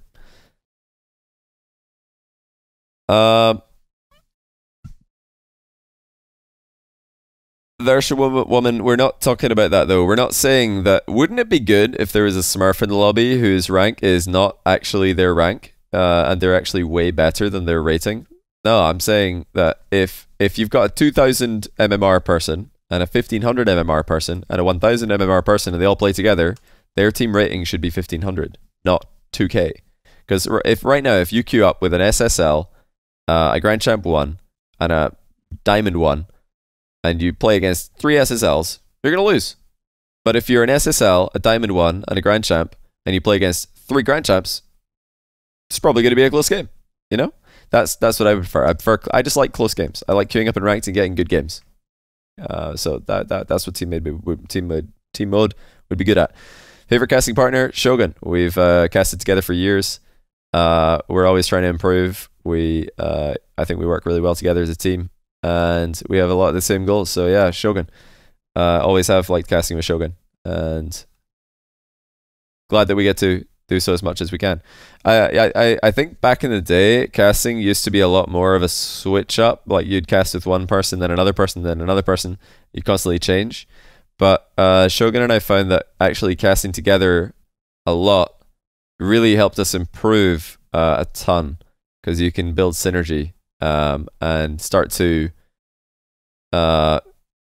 really improve as a duo.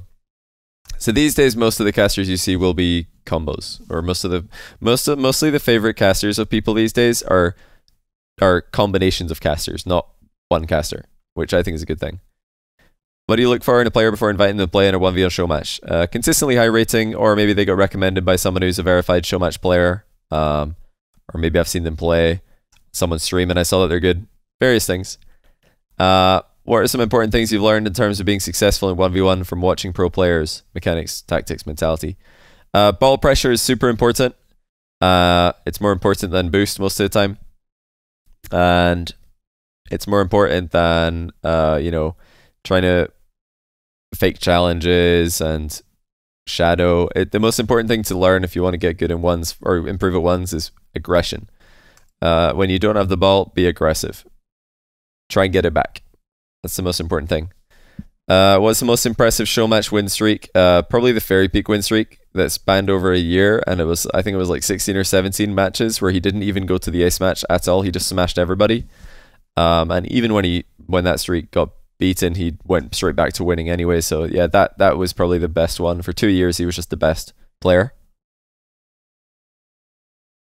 Do I separate tournament matches from show matches? Yeah, tournament matches I tend to put a little bit higher. If it's a big tournament, small tournaments, probably show matches could be more prestigious. It depends on the show match and the tournament. Yeah, it's all situational. Top 3 Rocket League matches ever, in my opinion. Ooh, could be RLCS, 1v1, or whatever. It's really hard to compare 1v1 to RLCS because they're so different. But my top 3 RLCS matches ever.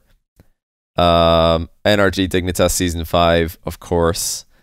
For me personally, Flipside Season 2, the reverse or the bracket reset and win in Amsterdam. First bracket reset win in RLCS history on a LAN, so that's up there. So yeah, Flipside versus Mocket, NRG versus Dignitas. Third, probably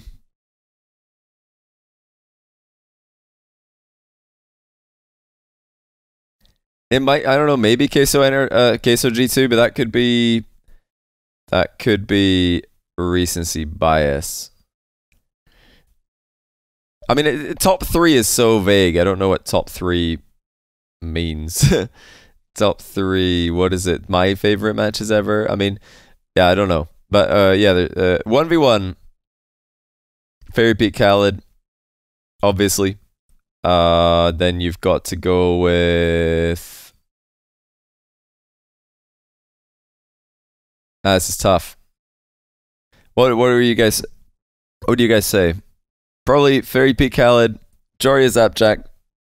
So yeah, the Fusion Grand Final, Smug 6 Grand Final, or main event, I should say, Smug 6 main event. Yeah,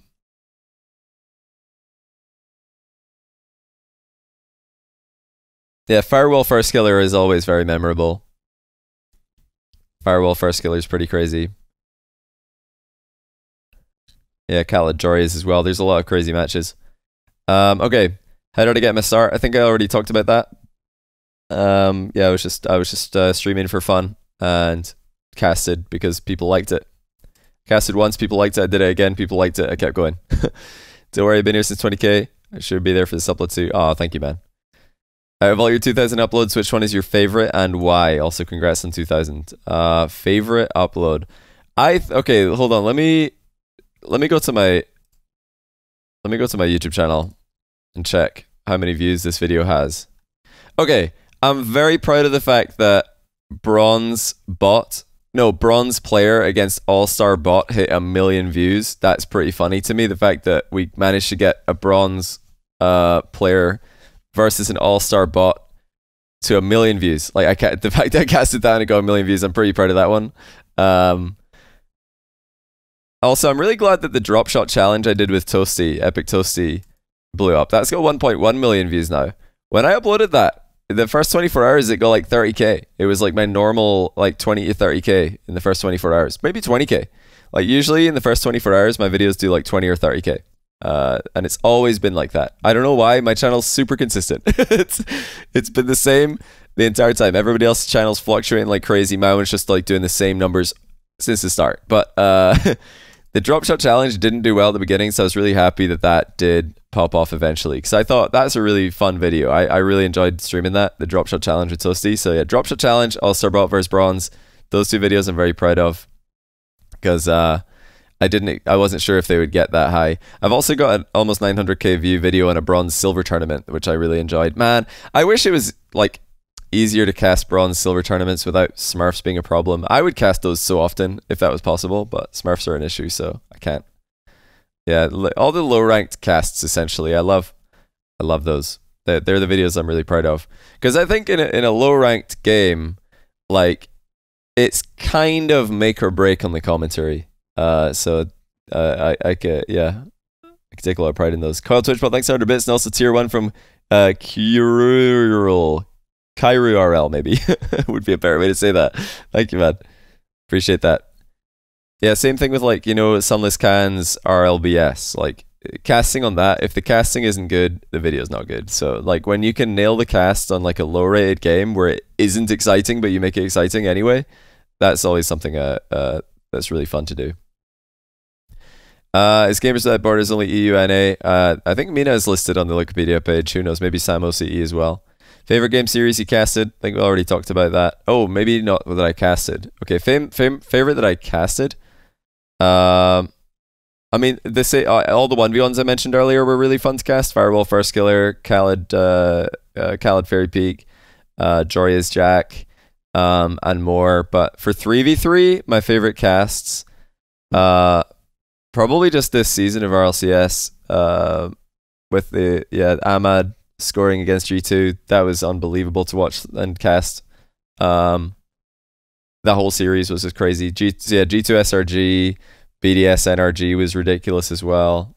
So hype. The first major back, first like players on LAN back in 2 years, and then yeah, G2 Queso, super insane. So yeah, those three that I mentioned already they were probably my favorite to cast. But apart from that, I really enjoyed casting DreamHacks in 2019. And I also really enjoyed casting Beyond the Summit in 2019. 2019 was a really fun year for me because I didn't cast any LANs at all in 2018. And then in 2019, I casted DreamHack Leipzig, DreamHack Valencia, DreamHack Montreal, and Beyond the Summit in LA. So I casted four LANs that year, and they were all so fun. And I feel like me and Shogun, we casted all the DreamHacks together. I feel like we improved a lot in those events. So that was really fun for that reason as well. In competitive Rocket League, to what extent is age a handicap? We actually talked about this earlier, so there's an age question above that. I've already specifically answered this. What are some of your favorite memories in the Rocket League scene? Okay, well, outside of casting, I really, still almost can't believe Season 1 happened. Season 1 of RLCS happened. The venue, I think, was like a strip club. I think it was a strip club. It wasn't a strip club when the event happened, but I'm pretty sure that the Avalon Theater is a strip club. That's kind of hilarious to look back on. But yeah, that event was mad. Just meeting everybody for the first time. So yeah, Season 1 was a blast. Season 2 also a blast. You know, I was manager of Flipside when they won Season 2, so that was insane. Yeah, the early seasons are always extremely memorable. Yeah, apart from that, I mean, I loved all the lands I went to as a fan as well. I went to Season 5, 6, as a fan. Had a great time at those. Season 3, I was there managing F3. I wasn't at Season 7. Season 8, I was working. But yeah, I mean, my favorite memories are usually when I wasn't working. Because, yeah, when you're working, you have to actually focus on doing a good job. When you're just at the LAN for fun, it's a blast. So if you haven't got your tickets already, check if they're still available. You will not regret it. Top 3 most overrated players in North America and Europe. Oh, that is a really harsh question. It's a really harsh question. I mean, in order for somebody to be overrated, they need to be extremely popular, and they need to either have been really, really good at some point and now they're not as good, or they need to have ridiculous potential that they haven't achieved yet. Overrated. I don't know if I even want to answer that. That's just too harsh. It's too harsh. No, I feel like nothing good can come from this. I've got no good answers. I've got no good answers for you. Why didn't you just type underrated? And then I'll say underrated instead. How about that? Shall I say underrated instead? Because no good can come from this. Like, this will be the only... Me saying which players are overrated will be the only clip. It'll be the only clip of the entire stream that makes Rocket League Esports Reddit and they all cry. So let's just skip that. Underrated players. Let's do underrated players in North America and Europe. Underrated. What do you guys think? Who are the most underrated players? Let's start off in North America. Who are the most underrated players? I actually forget who said it. But somebody said Toasty for Oxygen Esports. In answer to that question, somebody said Toasty, and I really like that answer because LJ's always rated on that team, Gimmick's always rated, but never Toasty. So I like Toasty. Toasty is a good one for underrated in NA. I don't think anyone on NRG, FaZe, G2, Complexity, V1, NV, Space Station is underrated. Oh yeah, was it Shock who said it? I think it was Shock. Yeah, it's a good answer. Toasty's a great answer for that, so I'll say Toasty as well. Maybe the only player who's underrated from the big teams would be possibly Drees. I think Drees might still be underrated just because of the success that his former team has had. And what's another player who's definitely underrated?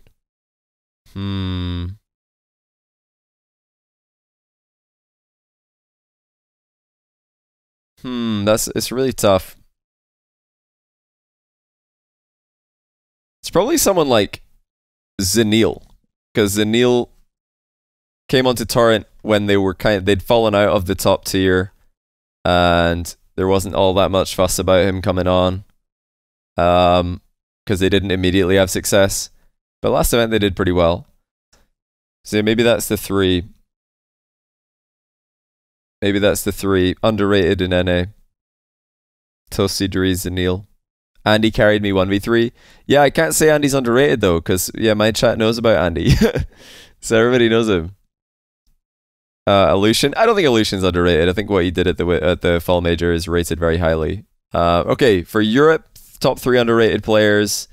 Obviously nobody on BDS, Dignitas. I don't think anybody on Endpoint either.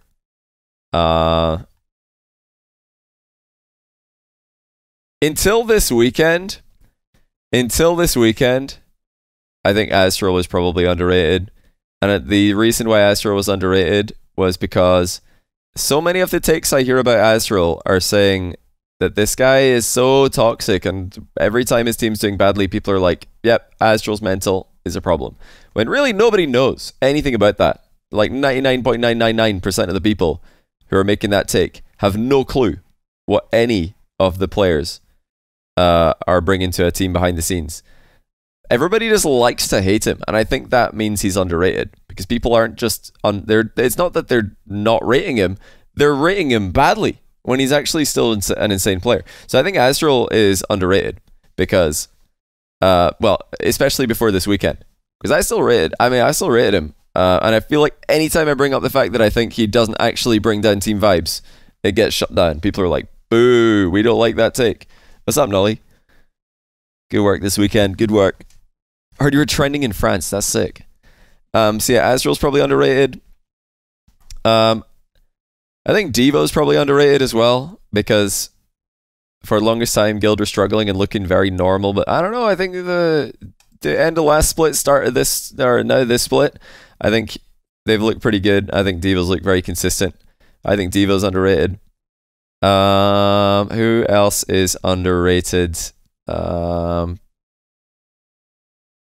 don't think Metza's underrated. I think people rate Metza. Endpoint have been too good.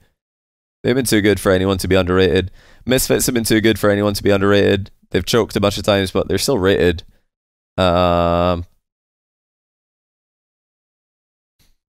Underrated.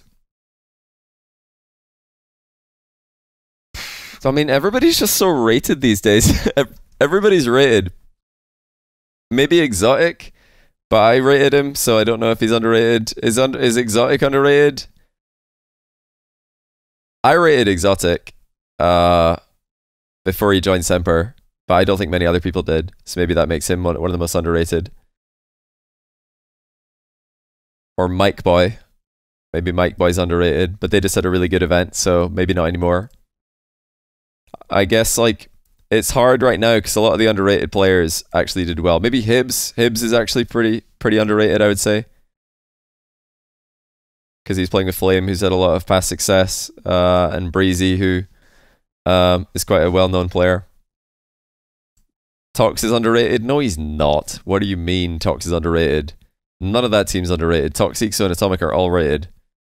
Hard to think of underrated players. Everybody's rated. I mean, I see the reason why players are rated a lot more accurately now is because there's more talk about more teams. EU especially is getting a lot more attention these days. And that means that there's less underrated EU players. But there used to be a lot of underrated EU players because a bunch of the NA scene during RLCS Season X just didn't watch NA, or they didn't watch EU, and then they declared NA the best region based on nothing. And then it turned out that wasn't actually true. And they started watching EU and they're like, wait, this is actually sick. And now EU gets a lot more attention from the people with loud mouths in the Rocket League scene. And people know how good all the players are. So yeah, less underrated players now. What keeps you motivated to stream and do YouTube? How have you maintained consistency for so many years? Have you ever thought of quitting? I've never thought of quitting, no. Because I enjoy it. Now, I started off streaming for fun, so the fact that I do it now as part of my job, I stream and I make YouTube content occasionally, and I cast, sometimes organize tournaments. I do a variety of things, I guess, but I've always wanted to do it, and I enjoy it, so that's one of the reasons I kept going. But as far as consistency goes, I just never push myself too hard. I think a lot of content creators push themselves way too hard. They go really, really intensely on the content grind for like a month, burn themselves out, then they stop, and then it's hard to get going again once you've stopped. As with any habit, like you guys who have, done something, like maybe you've worked out for a whole month or 2 months, then you take 1 week off and it's really hard to get back into the, the swing of things. Content's kind of like that. Like you've got to have a plan. You've got to stick to it. You can't, you can't push yourself like crazy to make as much content as you can in a month and then expect that to be like a sustainable thing. What you've got to just do what is sustainable, or else it's not going to last. It's the same thing as like anything else in life. If you want to make something a habit, do it in a way that is sustainable, something that you can do long term. So the way I do content, I think, is very sustainable. I don't stream too much. I don't blitz out too many videos. I don't cast too much. I decline a lot of events because I know it's going to burn me out. Like, you just try and pace yourself because it's a marathon. Someone attended the first line in London. Go to Fly from NA and represent G2 Army. What is the most important thing I should do / look out for?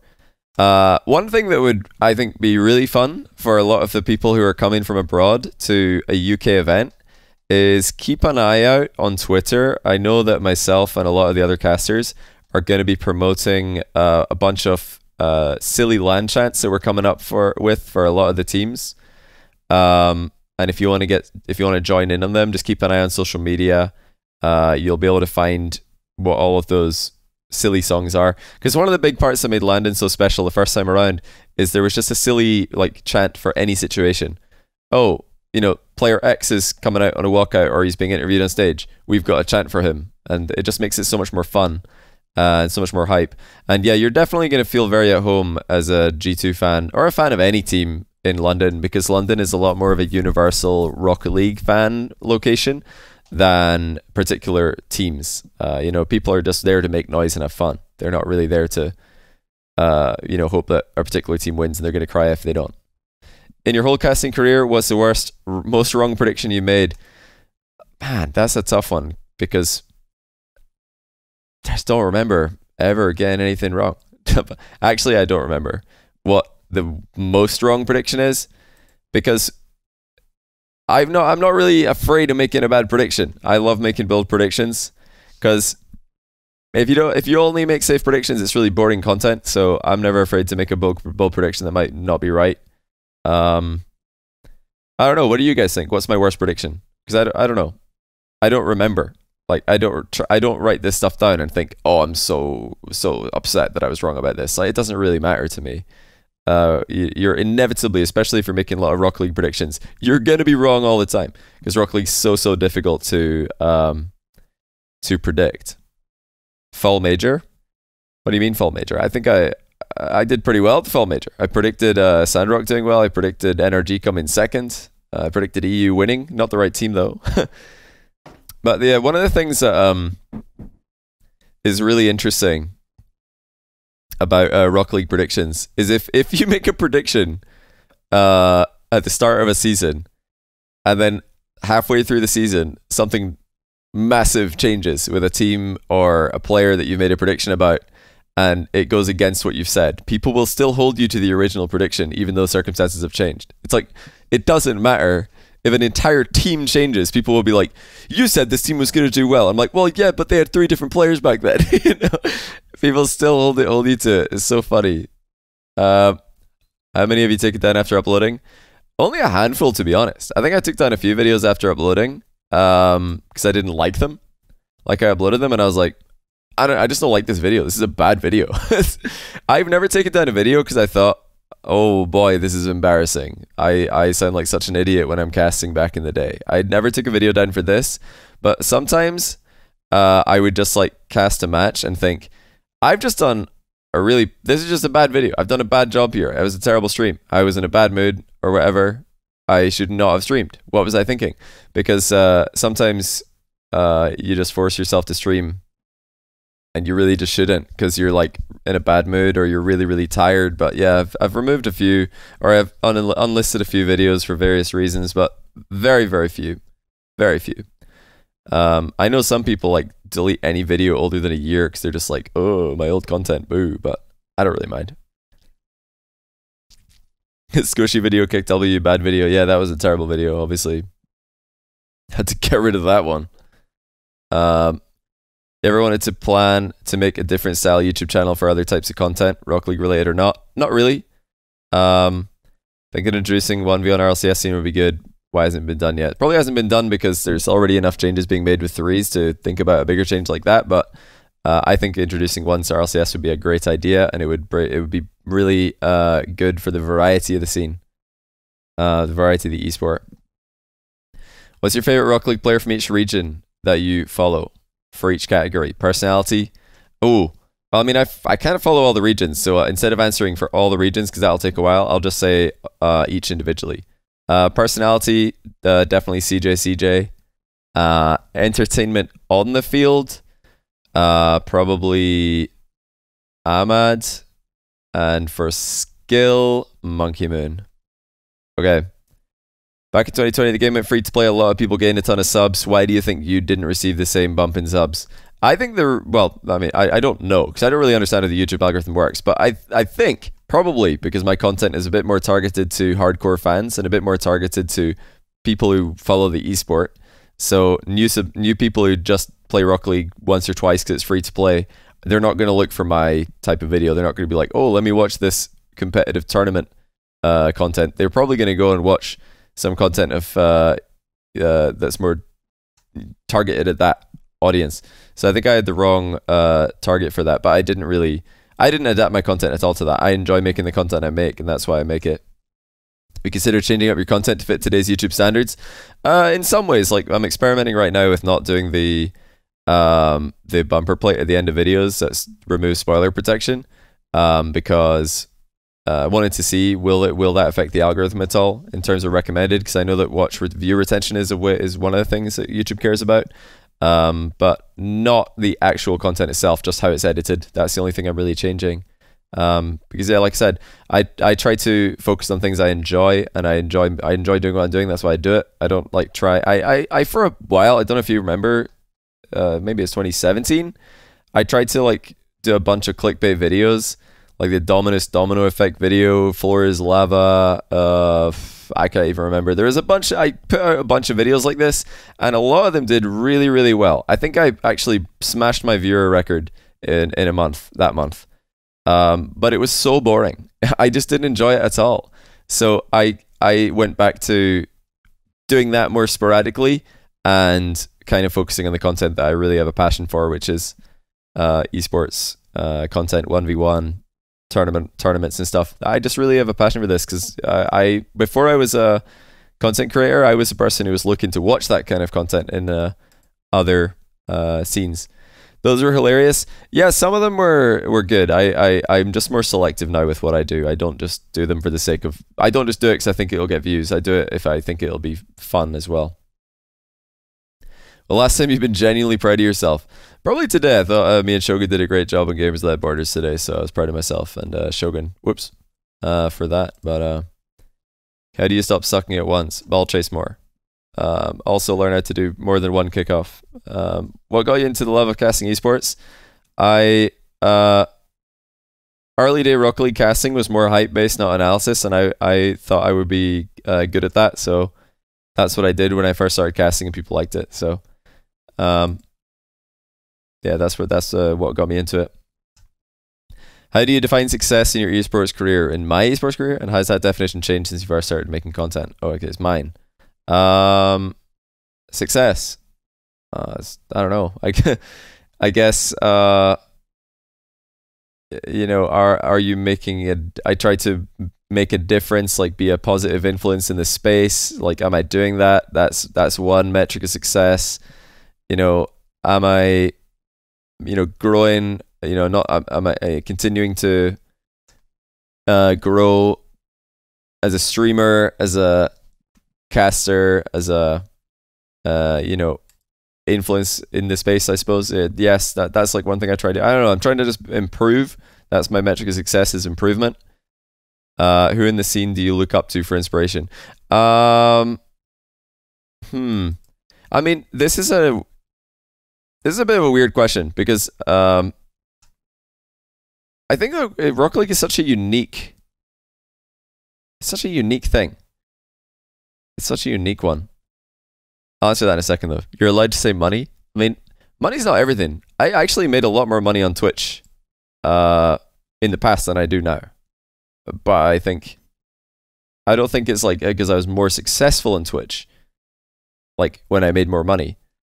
In fact, I don't know how much money I'm making this month on Twitch. I don't know how much money I made last month on Twitch. I don't know how much money I made the previous month.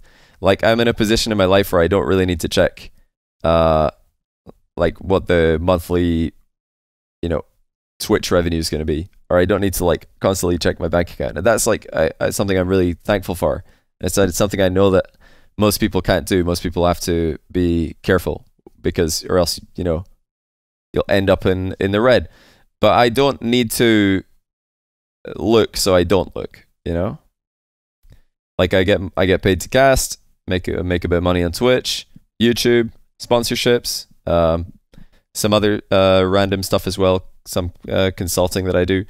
You know, once you've got like revenue streams, you don't need to worry about it so much. So like, that's why I don't really think of money as, well, it's not really something that I'm comparing current me to past me about, if that makes sense, which is why I didn't answer money in answer to how do you define success.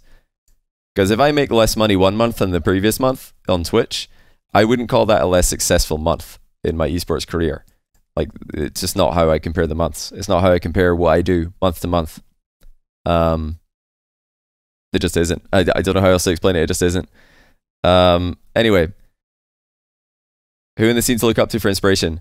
See, the Rocket League casting scene is at a really interesting place because I think everybody's improving as a team, and everybody, like, it really is such a team effort to improve shows and to improve segments, to improve desks segments, and to improve like casting combinations. It really just is a team effort. Nobody's like trying to one up each other, or at least I don't get the impression that anyone's trying to one up each other. So there isn't really like inspiration, I guess, in the Rocket League from within the Rocket League scene. It's just that everybody's a team. But I've mentioned this before on my stream, that outside the Rocket League scene, before I was a Rocket League caster, I used to watch a lot of StarCraft 2. I still do occasionally. And I always loved listening to Artosis and Tasteless cast StarCraft 2. Thought they had a really fun vibe. You know, it's just the same vibe that I go for with Rocket League casting. You know, you want the viewer to just feel like you're their buddy and you're watching the game together. That's always the vibe I got. So always loved that. And I got the same vibe. I used to watch a lot of League of Legends esports back in the day as well, after StarCraft 2. And you guys who watch League will know Kobe, who still casts for League. He gives a very similar vibe to Tasteless and Artosis, where it's just like extremely positive vibes. I don't know how else to describe it. Just never kills the viewer's vibes, which is good.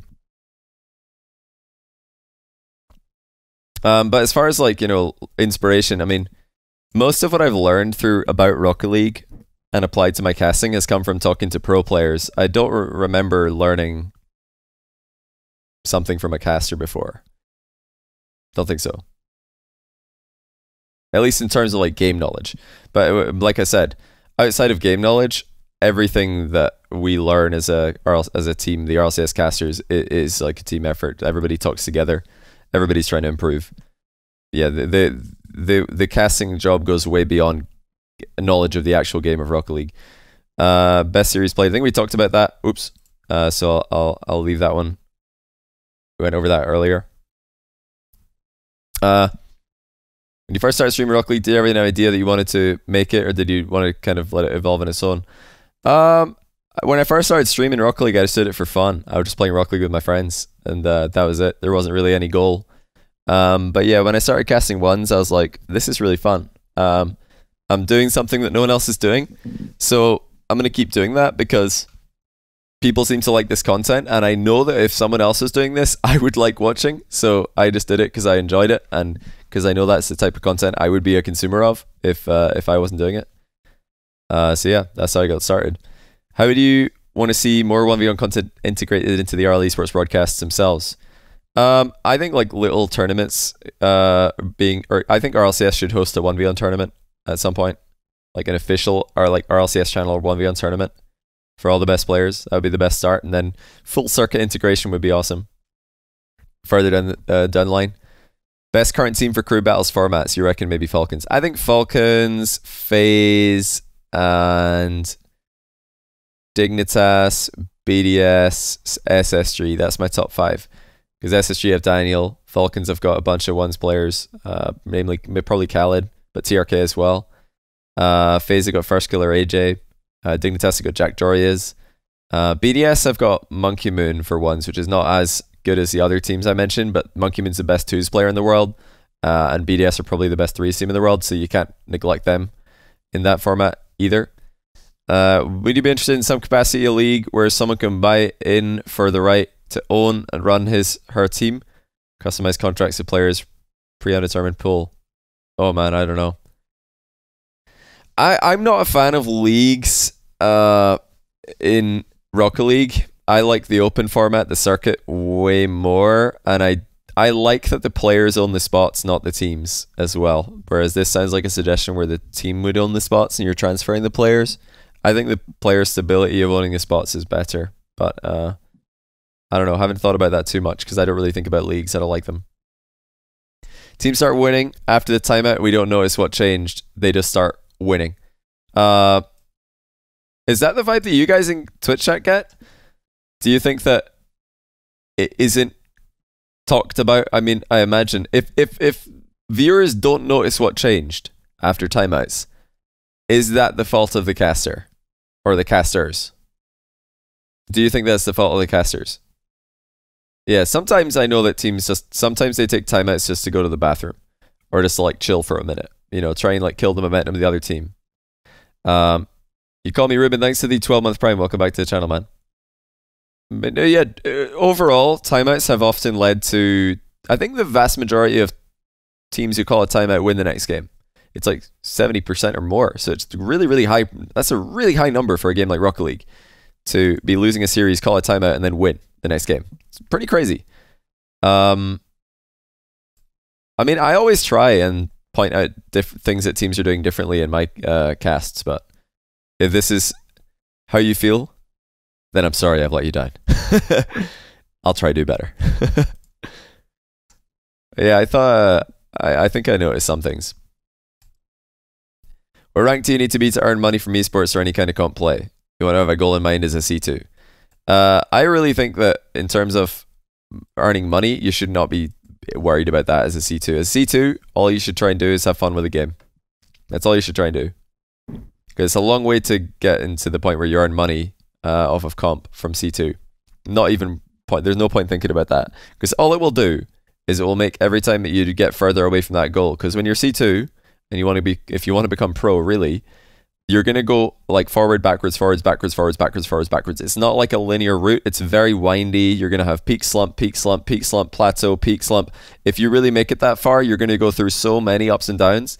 And if you've got that goal in mind of, I need to be a pro earning money, every time you slump, it's just going to make your mental chalked. You're just going to be in the bin. So just honestly, just try and have fun, enjoy it. And if you're in Champ 2, stop blaming your teammates, probably. But nah, not really. Not that last bit. Well, I obviously don't blame them, but I'm sure you're not doing that. Player you think has great potential but never made it into the top 8?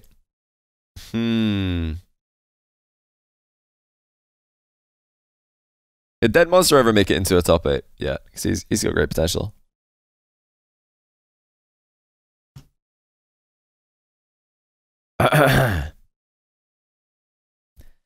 Any SA players to look forward to seeing at Worlds? Snowy, the Sub-Saharan Africa player who I've casted a show match of against Jorias before. Really, really looking forward to seeing Snowy at Worlds. Future 1v1, we talked about that already. What team will split up first, NRG or Dignitas? Ooh, now the spicy questions. What do you guys in chat think? What team will split up first, NRG or Dig?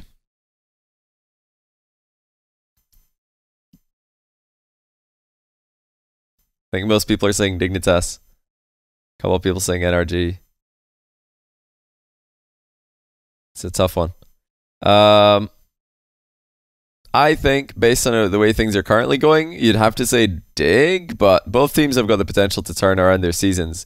Dignitas don't look like they're going to make the Spring Major, but they do look like they're going to make Worlds. So if they're making Worlds, they've just got to, like, I think, take a break. You know, after the next regional, take a break, maybe even like a month off, just chill. No scrims, nothing. Just, you know, a little bit of a break here, because clearly it's gone wrong, this split.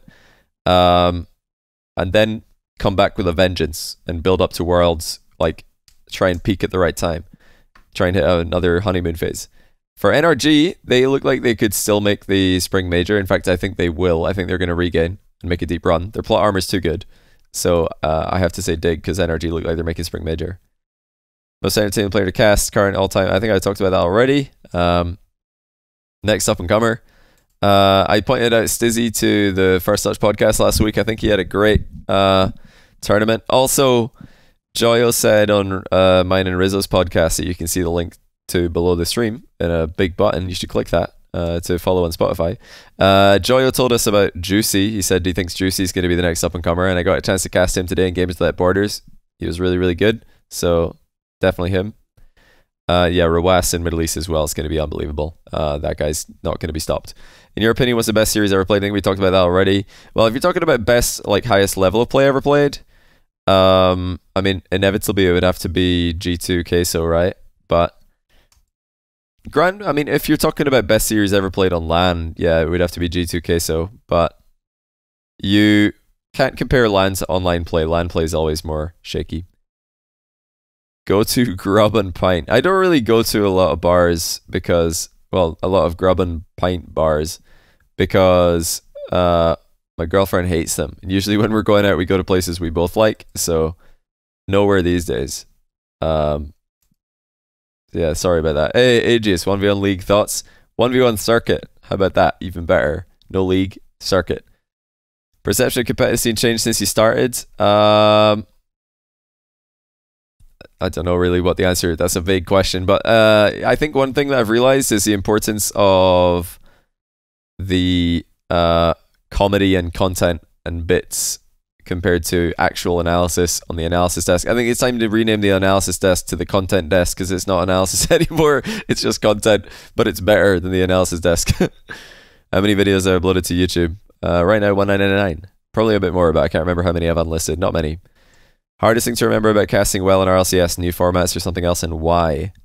New formats are never really that hard to wrap my head around because I'm a format nerd. I love reading about formats and figuring them out, so that's never difficult for me. But hardest thing to remember about casting well in RLCS, I mean, at this point, we've done it so much, nothing really is difficult. It's automatic, kind of. It really just feels like riding a bike, honestly. It's we do it every week, or we do it so often that nothing's really that difficult about it anymore. It's not like, I know one of the difficult things during COVID was to still have the same excitement, because let's be honest, during COVID we were really only excited for when the LAN would finally come back, when LANs would finally come back. And when it was just online, that was difficult to, keep the excitement up. And I think with different casting teams, it would have been really hard. But luckily, all the casting team, we really like hanging out together and putting on a good show. We love working with our producer, Johan. So it's just a blast. Even during COVID, we were having a good time. But yeah, that was probably the hard part, is trying to keep the hype up for an event we knew wasn't going to a LAN. How did you even get into casting? Talked about that already. Did anyone scout me? Well, kind of a couple people would saw me casting on my stream and they asked me if I would do tournaments. People like Cloudfuel, CJ Link, probably others, but I'll inevitably forget names here. Would you rather be a bee or a wasp? Oh my goodness, what a question. That's tough. How long do wasps live for? Do they just live forever stinging people?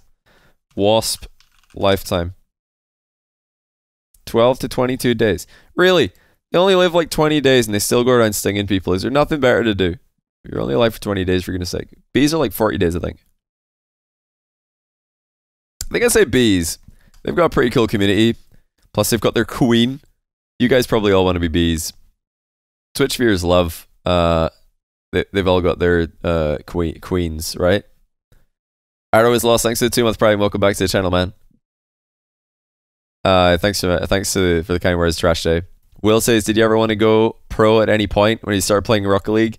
I mean, listen, getting paid to play a video game's a pretty cool thing in theory, but I knew very early on there's no shot I'm ever pro in this game. No chance.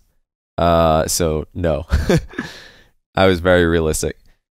How did you get to McCaster? Already talked about that one. Do you plan on hosting custom map show matches? Yeah, I love doing custom map show matches. Had a great had a couple of really cool collaborations with Lethimer. Maybe we could do more of those. I want to cast on his new map that he made, his new standard map, actually. What's your overall opinion of Justin, his contribution to the game? One of the greatest of all time, not just on the field, but also just a really, really awesome guy. Really, every time that I run into him at another event, I'm just glad that he made it so that I can say hi to him again. Hopefully they make London so I can say hello. And because they're really fun as well to watch and they're a good team. But mainly so I can say hi to the guy because he's an awesome guy. You need one pro to win you a game, 3-2 down, 30 seconds left. Who are you choosing? What are we talking about? Threes? I think there's only one answer to that. Chat, answer the question. We know who it is. Who scores the most equalizers in the last 30 seconds of games? There's only one answer. Of course, it's Moisturize. But for 1v1, probably would have to be Khaled because he always has the last minute strats. What do you say is the best way to improve at Rock League, whatever your rank is at? Genuinely just have fun. You're not going to improve if you're raging. Also, yeah, voice chat is so good. Honestly, use voice chat because you can untilt people. If you just have good vibes in voice chat, I think your win rate's going to go up. Really. Do fish get thirsty? That's a great question. Never thought about that. Will you ever call a musty flick a musty flick? Probably not, because I don't think a lot of the things that people call musty flicks are even musty flicks. I mean, people just see a backflip and they're like, musty flick. But, I mean, is every sidewall pinch a Cuxer pinch? No, I don't think so. I think like when Cuxer started pinching, he had a very particular technique where he would double jump. He'd hit the ball to sidewall and he'd double jump while flying into the ball, almost flatten the Batmobile and literally just pinch it. And then after a while, he started single jumping and dodging, but again hitting it with the side of the car. And then a bunch of other players started doing like a air roll 90 degrees front flip wall pinch, but that didn't start with Cuxer. He never did the air roll version. I think he still to this day does it his own way. Everybody's got their own different ways to do pinches. So when I see, you know, one of the pinches where somebody air rolls sideways and front flips into the wall get called a Cuxer pinch, I'm thinking, is it though? Is that a Cuxer pinch? I don't think it is. I don't think Cuxer has ever done that. Never mind invented that move. And in the same way, like, I think it wasn't the original flick that Musty posted on Reddit. Like he had the ball on top of his car, and then he like popped it, air rolled forwards, and then backflipped into it, I think. Which is completely different than popping the ball, air rolling backwards and backflipping into it. It's a different flick. And then you've also got players turning, like, I don't know what Breezy does. I still don't know how to explain it. Like, he's got his own way of getting into the position to backflip into the ball. You've got other players who, you know, they flip cancel halfway through the flick to delay it. Like, there's so many different variations. And if they're not all going to have their own unique name, then none of them should, in my opinion, because like I think it's just lazy to see a pinch and call it a Cuxer pinch. It's just lazy casting to just name every pinch a Cuxer pinch. If you're going to name them all a Cuxer pinch, just call it a pinch. If you're going to name every backflip into the ball a musty flick, then just call it a flick. Like they've got to all have like more specific names. But like I can see why pros want to calm in game and say like musty in game, because their teammates might know what they're gonna do. And it's a you don't really have a lot of time when you're hard comming to say lots of words. You just have to like blah, blah, blah, just get it out there, because you got to speak quickly in Rock League. It's a very, very fast paced game. But in casting, I think my philosophy has always been to try and just like be as normal as possible. I don't know. I don't want to like cast just for the hardcore fans who are going to know what something is. I want to like try and explain what actually happened in a way that a new viewer could understand, you know? And I don't just avoid saying one nickname that people have for one move. You know, I don't say a lot of other words that other casters say, like waterfall for like when the ball bounces down in front of the net. I'm not going to say that because people will be like, what do you mean waterfall? I didn't see a waterfall. You just say the ball bounced down, you know? You don't need to. I don't know why people are so obsessed with naming everything. I don't get it. It's like the freestyle community. They just name everything. And they always name things like some like really ridiculous name that has nothing to do with what's actually happening visually. It's really difficult for people to understand why it would be called that. But yeah, I think it can be very lazy casting. Some people are very lazy with their casting. They just see a backflip and they say musty. They see a pinch, they say Cuxer. And it's like, come on, that's not what happened. That doesn't explain what happened at all. In fact, you're like skipping over 2 or 3 very, very, you know, important things in the setup that actually made that move really special or made that goal really special. Say wave dash. Well, actually wave dash has a lot of crossover because it even looks like a wave dash from another video game. So that has crossover. And it is a dash. You're dashing. So, you know, if it's kind of a sensible word, I'm like, The most sensible freestyler word is, what are they calling the backboard double? A psycho. That's who I can't remember who said it. I thought it was quite funny that it kind of makes sense because you got to be mad to try and double tap off your own backboard. So I'm like, fair enough. That's something, I guess. Look like wave dash from Celeste. I'm not sure what that is. Yeah, there's definitely wave dashes in other video games. But yeah, essentially, I feel like it can be quite lazy in commentary to just like say all the buzzwords, and then people will be like, "Ooh, look at that! He said all those buzzwords. What a great commentator!"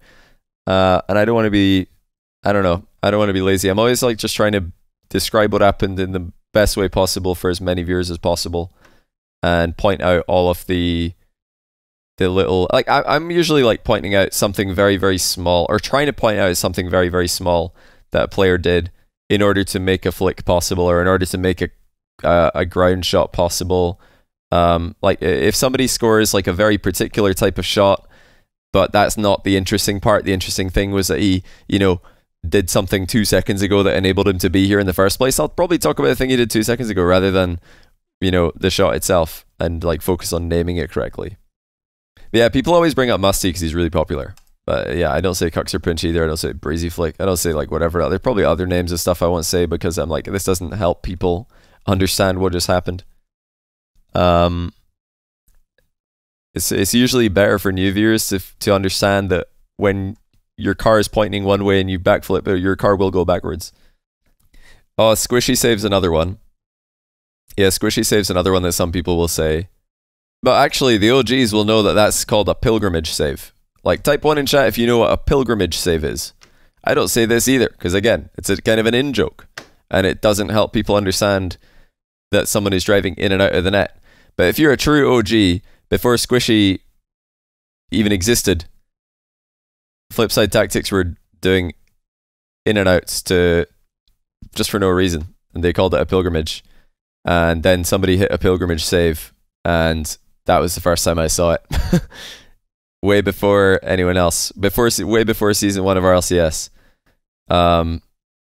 But just because nobody knows that, nobody will complain when I don't say it. Nobody's complaining I don't call it a pilgrimage save. But luckily, like, in and out save is just like a really fast. You can say it fast. It makes sense to some new viewer who saw somebody drive into the net and then out of the net, and they saved it. They'll be like, oh, I know what that is. I know what that refers to. That's pretty cool. Yeah, there was also like a time in Rocket League casting where people tried to make Spider-Man save a thing. And a Spider-Man save, I believe, was supposed to be when somebody jumps off the back wall to save something. And people wanted to call it a Spider-Man save. Or a Spider-Man clear, when you jump off the back wall to clear the ball. And I just can't ever... No, I'm not saying this. Or like, people wanted ceiling shots to be called Tarzan swings. So yeah, instead of like picking and choosing which is good and which is good, I'll just say what's actually happening. Like, I can't keep up with all these Zoomer names you guys come up with. It's just cringe. Like, I'll just say what's happening on the screen. And yeah, it's worked out pretty well for me up until now. It's too cringe for me, man. Tarzan swing is good Lamount. It is not good. It's cringe. Overall opinion of Cuxer and his contribution in the game. He inspired a lot of the pros that you now watch. He had one of the most unique ways to play, and yeah, just an all-around awesome guy. Legend. Love to see him succeed. We already talked about favorite players. Underrated and overlooked part of pro play. Well, funny you should ask. Because now that crew battles are back in the menu, now that we've got Gamers Without Borders again, I think we can all agree that kickoffs are now the most underrated aspect of pro play, because pros are doing it in Gamers Without Borders and nobody rates it. Nobody even knows that it's a skill. Everybody just thinks that it's random and that you just flip into the ball and hope for the best. But yeah, I'm doing my best. I'm trying to educate people, trying to explain why certain kickoffs work and certain kickoffs don't, and what the different versions of kickoffs are. But yeah, kickoffs are probably the most underrated and overlooked part of pro play, not just in ones but also in threes. Kickoffs are so overlooked by everybody. It's treated like a random outcome. Like when I say kickoff goal, a lot of people will be like, "Ugh, yuck." But actually, a kickoff goal might have been a really, really big mind game, like win, or like a very well executed strategy. But people cringe when they hear kickoff goal because they're so indoctrinated to believe it's luck. How can we as Rocket League players improve the community and support the pro scene? How can Rocket League players improve the community? Just, I don't know, be good to people is the number one way to improve the community, is just be good to people. You know, when you, like, the Rocket League community can be very hive-mindy at times. Like, it's almost not possible for, like a Reddit thread to exist with multiple opinions in it. Like, as soon as a Reddit thread happens, and it gains a few upvotes, you'll never actually see a discussion. It'll always just be everybody trashing on someone or something.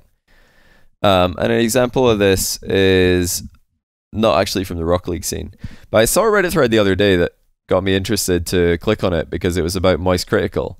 Obviously, Critical recently acquired a Rocket League team, him and his org, Moist. And I saw a Reddit thread that was just like a meme about his video format.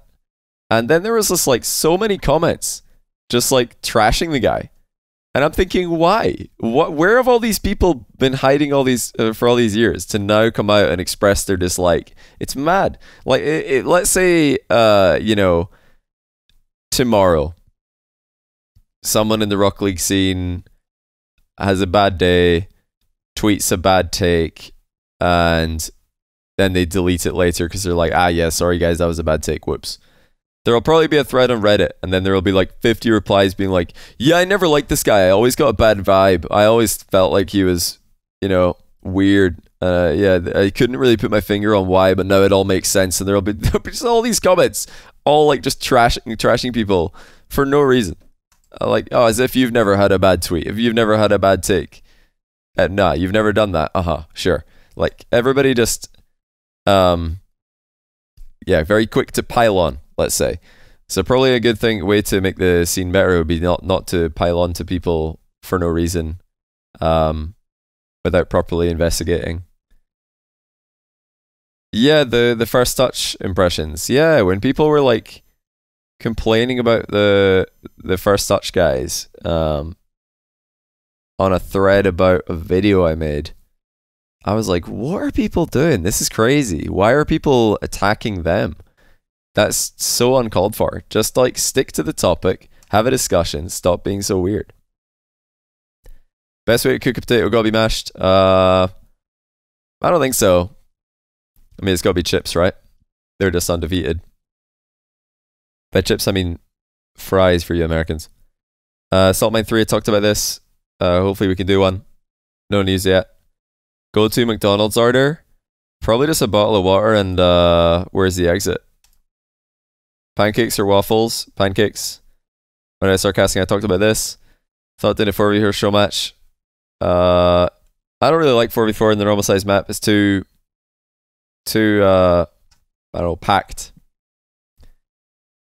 What were I doing before Rocket League came out? I was job hunting as an engineer. I've got a structural engineering degree. Any threes matchup that's memorable to you that not many people talk about? Ooh. Memorable threes matchup that nobody talks about.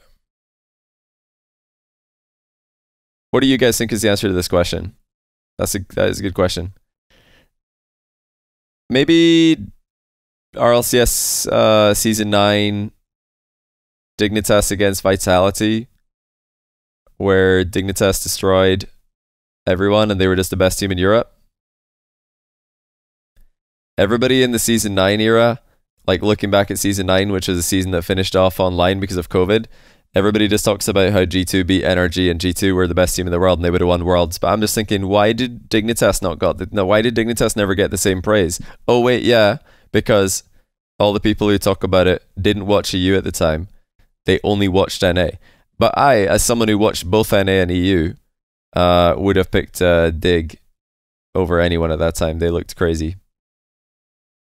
Vitality looked every bit as good as the Season 7 Vitality who won Worlds and got second at Season 8. In fact, better because they just picked up Alpha. To be honest, they were nuts, and Dignitas were somehow better than them. Whereas NRG kind of fell off since season 8 and ended up benching Turbo. So I think NA's top team NRG kind of fell off. EU's top team Vitality kind of got better and then somehow got surpassed. So that's like a series that not many people talk about. Everybody just talks about the G2 season 9 finish and just say, oh yeah, they were the best team in the world. But it's like, no, probably not. Probably Dignitas were up there. They were definitely in the conversation. It's not just about G2 that season. That would have been an Astral LAN win if they'd won it, of course, which would be pretty pog. What's my comfort food? Ooh, probably coffee, right? That's a drink though. I love coffee every day. Comfort food, love some crisps. Probably fruit pastels. Love fruit pastels. Did I missold Rocket League with Scrub, Leth, and Fairy Peak dominating? Honestly, no. Like obviously it's fun to look back on, and it was a great, it was a great time. But current Rocket League is so much more entertaining, so no, I don't miss it. Talked about best series I casted. Do you think Energy will make major? I do. First video on YouTube along the journey, experience to Rocket League esports, all the games casted, all the hot takes you made. How much has your enormous nose affected your legacy? I don't know. I feel like it's somehow become part of my identity, but I don't know. I'm not bothered by it. Like I said at the start, like people like just made fun of the size of my nose, but I was like, cool. They can. I'll survive. I'll sleep at night. Favorite color? Black if you take that as an answer. Blue if you don't. Parsing loves broadcasting. How did you get your job for being an RLCS? I think I talked about that as well. I started, well, on RLCS in particular, they asked me to do the interviews at the Madrid RLCS Season 8 Grand Finals after I'd casted 4 LANs that year, and I think I did pretty well at those LANs. Myself and Shogun casted all together at the 3 DreamHacks that year, and I also casted Beyond the Summit, as I mentioned earlier. I think I did pretty well. That's probably when RLCS were thinking, yeah, we need to hire this guy. So as soon as RLCS went online with COVID and location wasn't an issue anymore, they just hired me. But that was, I didn't cast RLCS until season 9 when it went online with COVID. Any chance you could get a couple one-show matches? Hopefully. Talked about favorite Rocket League player to watch already. What is your approach to taking risks, reaching out to others throughout your career? I never really bothered people. Like if I reach out to somebody and they don't reply, I would just never message them again. I would just reach out to other people instead. Unless I got the impression that they just missed it. Like I messaged somebody, then they'd log off like 5 minutes later. I'll be like, they probably missed that. But yeah, I would usually just not bother people. Did you expect reaching 2,000? Is 3,000 possible? Not sure what that question refers to. Call MHC, thanks for the 5-month Prime. Welcome back to the channel, man. Ever miss Prime Devo? You do? Yeah, of course. Devo is insane. Best player in the world. Oh, 2,000 videos. For some reason, when I saw it, did you expect reaching 2,000? I thought Rocket League rating and ranked. I'm like, do I expect reaching 3,000 videos? Yeah, sure. Why not? Yeah, Jenks1, thanks to 100 bits as well. Energy would be better with so many other players instead of Squishy, e.g. First Killer, Beast Mode, LJ, Aqua. Thoughts on this take? There's a lot more that goes into a team than just like grabbing a player and like, throwing them in and saying, well, that'll work. But, First Killer is, well, actually, First Killer and Beast Mode, to be honest, they're just probably both in the top 5 for NA, so it's hard not to succeed when you've got that much talent. I mean, First Killer is better than Squishy, he's better than Garrett. There's no real debate there. Like, I'd say top 5 NA is probably, right now, Atomic, First Killer, Justin, Beast Mode, Daniel. And then, the supporting cast for Atomic is better than any of the other supporting casts, like the JNAPS Chicago is a better supporting cast than Rettles Arsenal, Calm Torment, Garrett Squishy. So yeah, you've got a unreal player in First Killer. Obviously, I think he'd be an upgrade, but there's more that goes into a team than just like plugging in a good mechanical player. You got to have vibes as well. So I don't know. I don't know what the situation is with energy. I don't know if that would be an upgrade, but their season's their season is not over. I don't know why people are talking about energy roster changes already. They're still in the running for Landon, and they're going to Worlds. So nothing really to talk about there. Advice on how to get into esports scene, not as a player, easy analyst, commentator. Probably just like I said earlier, just do commentary on your Twitch stream or upload videos to YouTube of your commentary. Listen back to it, try and improve, and have fun with it. If you have fun, and even if it goes nowhere, at least you had a good hobby to pass the time with. To prefer casting one, show matches or LCS matches? I mean, it depends day to day. I like both, but like if I cast a banger RLCS match, it'll probably be more fun than a show match that ends up not being a good matchup. But if I cast like an unbelievably hype show match, that'll probably be more fun than a 4-0 on RLCS. So it varies. I like both. Most memorable match I ever cast, I talked about that already. 50% Khaled 1v1. I'm being accused here. I'm in a relationship. Yes. Do you realize how much you've done for the RL scene? Absolute godsend. I don't know if I do. But I don't know. Don't really think about it too much. I just do what I do. Can I smell ants? I don't think so. What did I do before RLCS YouTube? I was a student, and then I was working in construction as an HGV driver, and I was job hunting as an engineer. BDS greater than G2? Based on the fact that G2 were pretty much the same level as Moist at the major, and now BDS are better than Moist, yeah, there's probably something to this. If they played right now, like today, they were just flown out to a neutral location, I'd pick BDS to win, because they look like they're every bit as they get all the they look like they have all the benefits of the old BDS with absolutely none of the drawbacks. Do you have any small moments of mechs that blow your mind that viewers might have missed that you can remember off the top of your head and share? I feel like I can still blow viewers' minds when I correctly predict how a kickoff is going to go. A lot of the time in 1v1, I feel like a lot of viewers probably watch that and think, how? You're like, what? How did he know that? Because I've watched so many more kickoffs and I really think about them a lot more than your average viewer who just watches a kickoff and isn't really paying attention because it's a kickoff. But yeah, I think kickoffs that's probably the one area of the game where I think my knowledge is the highest compared to your average Rocket League viewer. Or just, I don't know, it's knowing some historical stat that the new viewers just literally weren't out there to know as well. Nothing specific though. Growly says why not? How much is the Khaled related? True. Although apparently Jack as well. Yeah, great channel Jack's got with the Khaled videos. I actually told Jack, just do that. Like, I remember me and Smellsworth had Jack on our podcast back in the day, and we told him just make a YouTube channel, play ranked, record your videos, and upload it with Khaled in the title. Boom, you've got 100k subs, and it worked. So good job to Jack. He executed really well on that plan, and he's doing really great for himself. Buzz likes here. Thanks to the 46-month tier 1. Welcome back to the channel. I appreciate that. Do you love your fans equally? I don't think it's possible to love all of your fans equally. There's too many people, and some of them I barely know. Some of them I know very well, so I don't think it's possible to love them equally. I will be pro one day, I swear. My name is WhooshRL. I'm 14. Watch when I be pro. Don't forget this tweet. Well, that's not really a question, but good luck to you. All right, hold on a second. Let me see what other tweets I got here. I think I got a bunch more after. Oh, for goodness sake. I've got so many notifications. Let me see if there's any more. Why is everybody tweeting this? Why is everybody tweeting this picture of me? I don't know why. Who had harder grand final opponents this split, G2 or BDS? Well, BDS had Team Liquid and Moist.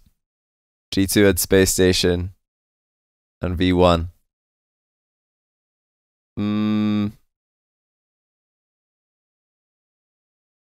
Probably BDS, but they made it look easier.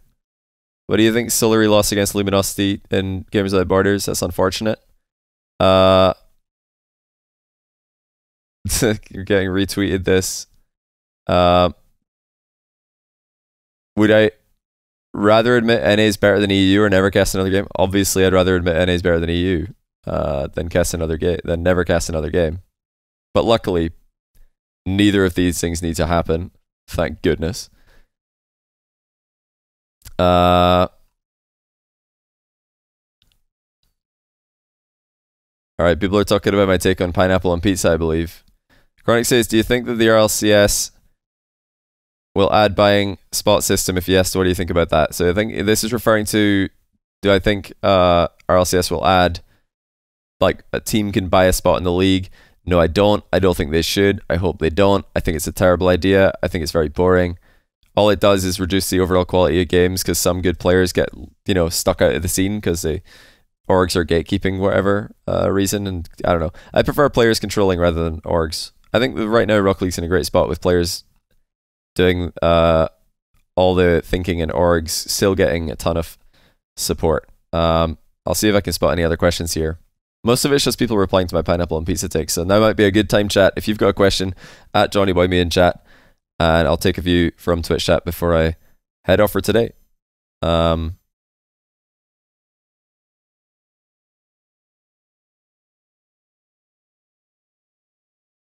it looks like.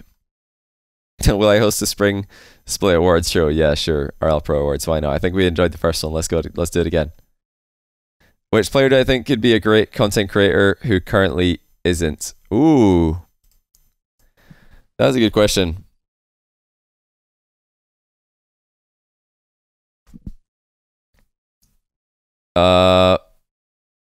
Which player could be a great content creator who currently isn't?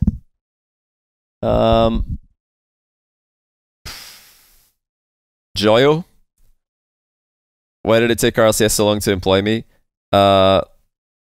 Location, because they had a live studio. I'm in the UK. And also because they I think back in the day they had a very particular style of casting that they wanted, and I didn't do that. And it's only in the more recent seasons that the style that I do has become more popular. Smithlord, thanks for 56 month tier 1. Welcome back to the channel, man. Do you get health insurance at caster? I know, well, I don't think any of the Americans do, but luckily in the UK we don't need to because we just have National Health Service. So yeah, it feels bad for the Americans. Do I cast from the setup I'm on right now? Yeah, I do, but I stand and I move the camera to point higher. Do you think Rocket League will ever get to a point where kids pay to be in sanctioned leagues? Probably not. I certainly hope not. How do I take care of my nose? Just, you know, face wash, moisturize. Did I play sports in real life? I used to play a lot of football as a kid, a little bit of badminton. Football was my main sport. What retired player would I love to see back in RLCS? I mean, Cuxer isn't retired, but hopefully he keeps qualifying. Marky Duda, probably. He was the biggest personality. He's no longer in it. Upcoming ones players to look out for? Ooh. Raised Bull, I suppose. How do I like coffee? Black, no sugar. BDS better than G2 because BDS are better than Moist, even though Moist aren't in LA form right now. I don't think that is valid. I think Moist were like closer to their LA form in the first event of this split, and BDS still annihilated them. I mean, Moist took BDS to 7 in the first series, but then the second series they just had no chance. But I mean, I don't think G2 are in their LA form either. They've kind of looked like they fell off a little bit. I don't think Moist or G2 are like at their LA form. I think they both fell off slightly. But I mean, you just got to look at how BDS are playing, man. They look ridiculous right now. I think people are saying that G2 look better than BDS. That's just pre-copium. There's no way you can tell me that G2 look better than BDS. How many gifted sub for a 24-hour stream? However, whatever number is too high, that's how many. Whatever number is too high, that's how many for a 24-hour stream. Fairy Market Turbo, they rebound. What happened? Can they rebound or what happened? I think Mark definitely. Fairy Peak maybe. Turbo's gonna have a hard time because he's in NA. But I think any three of them could. They've got to get on it immediately. They better be grinding now like crazy. Fastest improvement in the pro scene. Probably Monkey Moon or Mark by 8 between season 9 and 10. Their level up was insane. When you use wordplay, phrases, speech, and casting, is that completely improv, or do you have set phrases already in mind? I never write down pretty much anything. I've sometimes like had a funny joke in mind. I'll write down something like, that's quite funny, I'll write that down for tomorrow. But nah, 99.9% of what I say on cast is just improv. So I think coaches do enough. Are they important to the game? I don't really know. I don't really nosy around behind the scenes, so I don't know.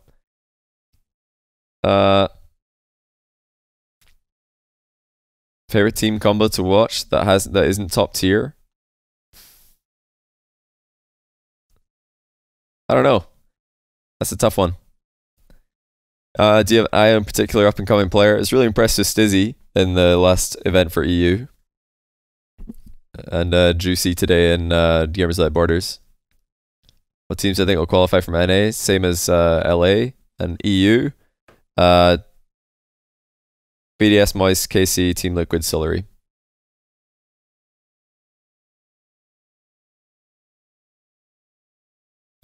It's CJ. I don't think so you use a lot of distortion in your voice when you're casting. You work with a specialist. No, I've not. I've never worked with a specialist or a vocal coach.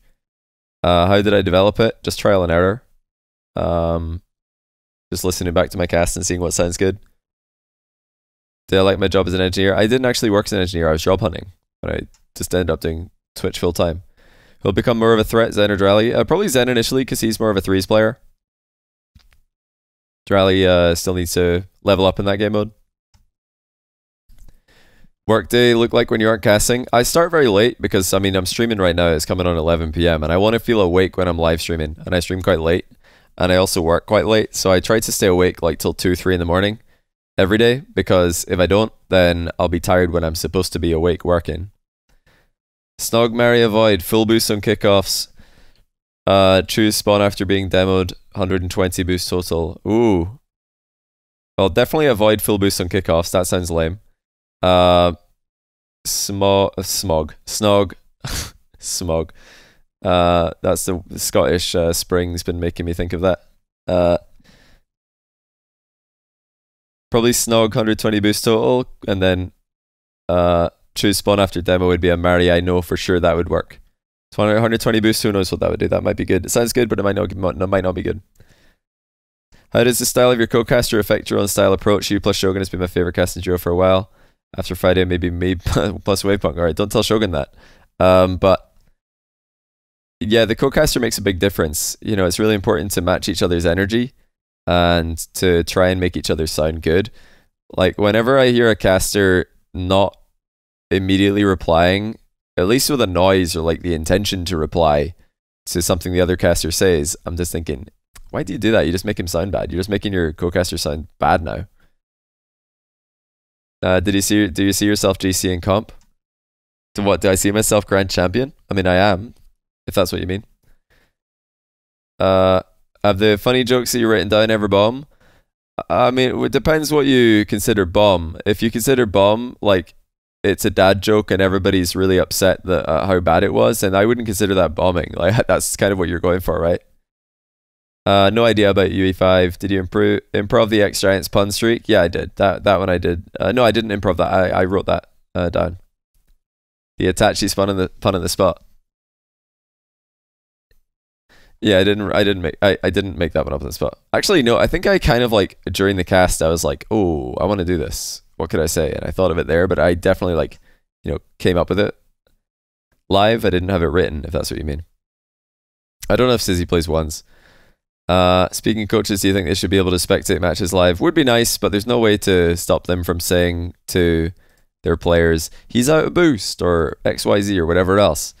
You know, some coaches have said that they're always sitting inside the Discord and that the admins can hear them, but they could just load up another program and be talking to their players on a different program. So there's no way to absolutely, without a shadow of a doubt, prevent cheating. So that's why they don't do it. But it'd be great if coaches could be in there. RLCS event for Rumbler Hoops. I don't know if Rumbler Hoops are appropriate for an RLCS event. That's more content than competitive for me. Um, Karma underrated? Probably not. I don't think so. Did I have Lego as a kid? I mostly had Kinects, but I had a little bit of Lego as well. Rocket League World Cup in the future with LANs every continent. That would be awesome. Favorite LAN? My favorite LANs were probably RLCS Season 2, Beyond the Summit.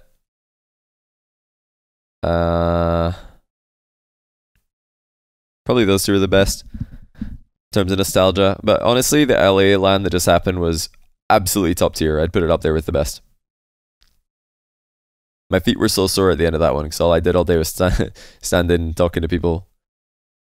Best caster is not an RLCS. I definitely don't want to answer that one because that's going to be too controversial. Why do you think NA has less top talent than EU? EU's got a lot of little communities that kind of help talent grow, like the French community, Spanish community, English community, Dutch, like so on, so on. Lots of different countries that help the talent from that country grow. Whereas in America, everybody just like speaks the same language, so all the best players end up on the best teams, and they don't really play with the players who are worse than them, as much at least. There's less experience. Also, I think Europe is just like more sweaty in ranked and more try hard, more brutal. More events like Fusion or Smug. I mean, I definitely hope so. Fusion is kind of like Gamers Without Borders, right? So that's cool. Smug, I would definitely love to bring that back. We're always working on stuff. Favorite type of goals. Love me a mind game. Love me an own goal. What else? Love watching. Redirects are always really satisfying. Pinches are always really satisfying. I don't know, just stuff that looks cool. Banging, like really fast-paced passing plays are really cool. Lots of stuff. Yeah, Europe is a higher population. Yeah, that's true. Although most of Europe, most of the European players come from like the west of Europe, not the east, where there's actually there's a lot of like people in Eastern Europe who that has never really been a successful area for Rocket League.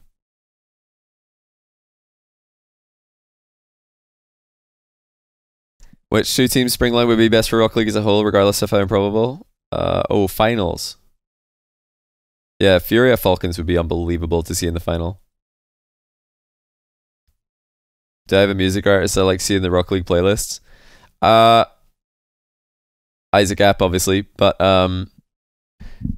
honestly, like I would love to see other genres in the Rocket League playlist. I think Rocket League goes well with like classical, it goes well with like hip hop, it goes well with lots of different types of music, not just EDM.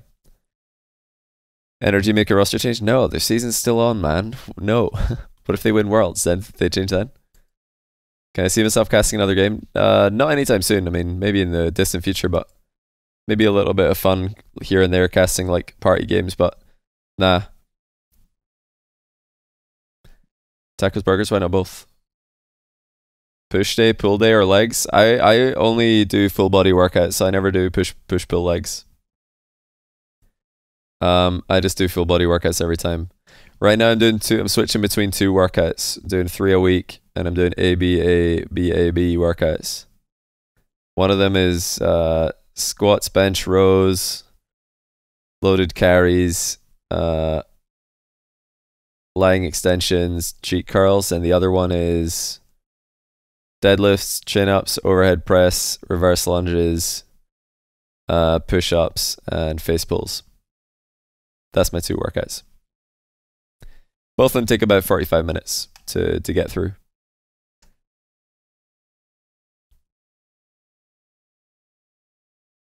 Do I have a dream car? Not really. Don't really care about a car because I just live in the middle of a city where I walk everywhere.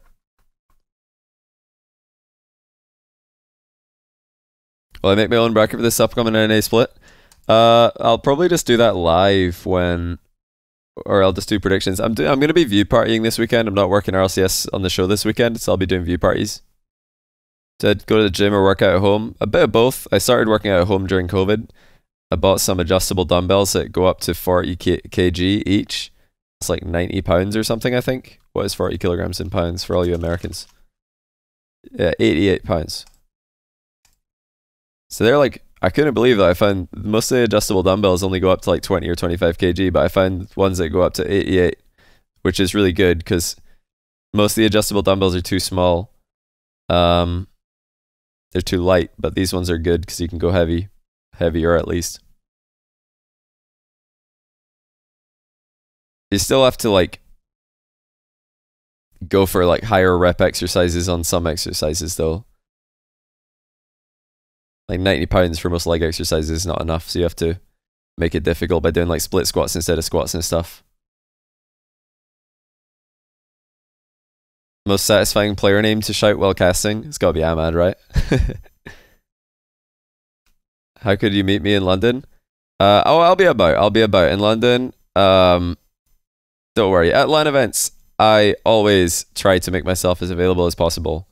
Whether that's like hanging about in a outside the venue or somewhere that people can come meet me, I'll definitely be hanging about somewhere accessible. Honestly, both of the LAN days, like the crowd days in LA, I'm pretty sure I was meeting people for like more than 2 hours on both days.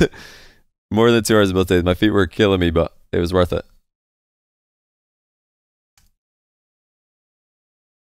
Consider doing an Arabic phrase if Falcon score a banger. Probably not, because my Arabic is horrendous.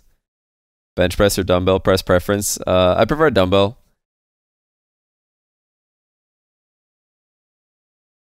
Because my right arm was always a lot stronger because I used to work manual labor. So if I don't do dumbbell, then I'll probably have imbalances.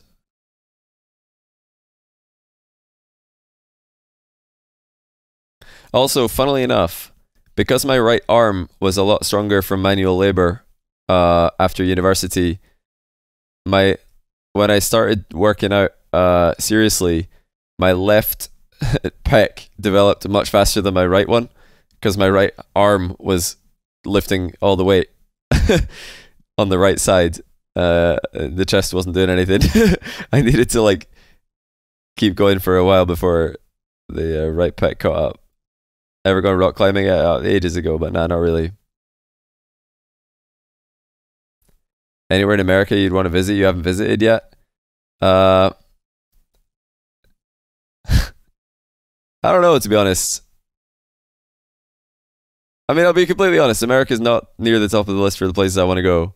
Because I've been to Vegas, LA a bunch, San Francisco, New York, Chicago for one night. I mean, I know there's lots of cool places in America, but I wouldn't really be going to the place. I would probably like only want to go to meet people because I've got a lot of American friends. I'd probably just want to go and hang out with them, but I don't really care about the place too much.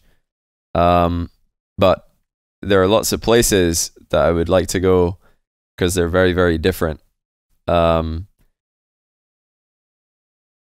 Like I mentioned earlier, Iceland, that's like a different world compared to like UK or America.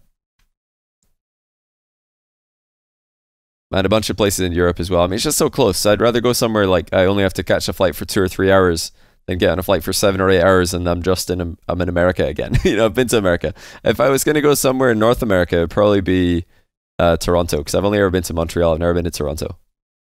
I've technically I've been to Asia. I've been to Lebanon before. Beirut, Lebanon. But that's like barely Asia. Like the closest part of Asia that I can get to. Never been to Asia. LAN in Brazil. Yeah, why not? Sounds fun. But yeah, guys, I'm gonna go eat. I'm absolutely starving. So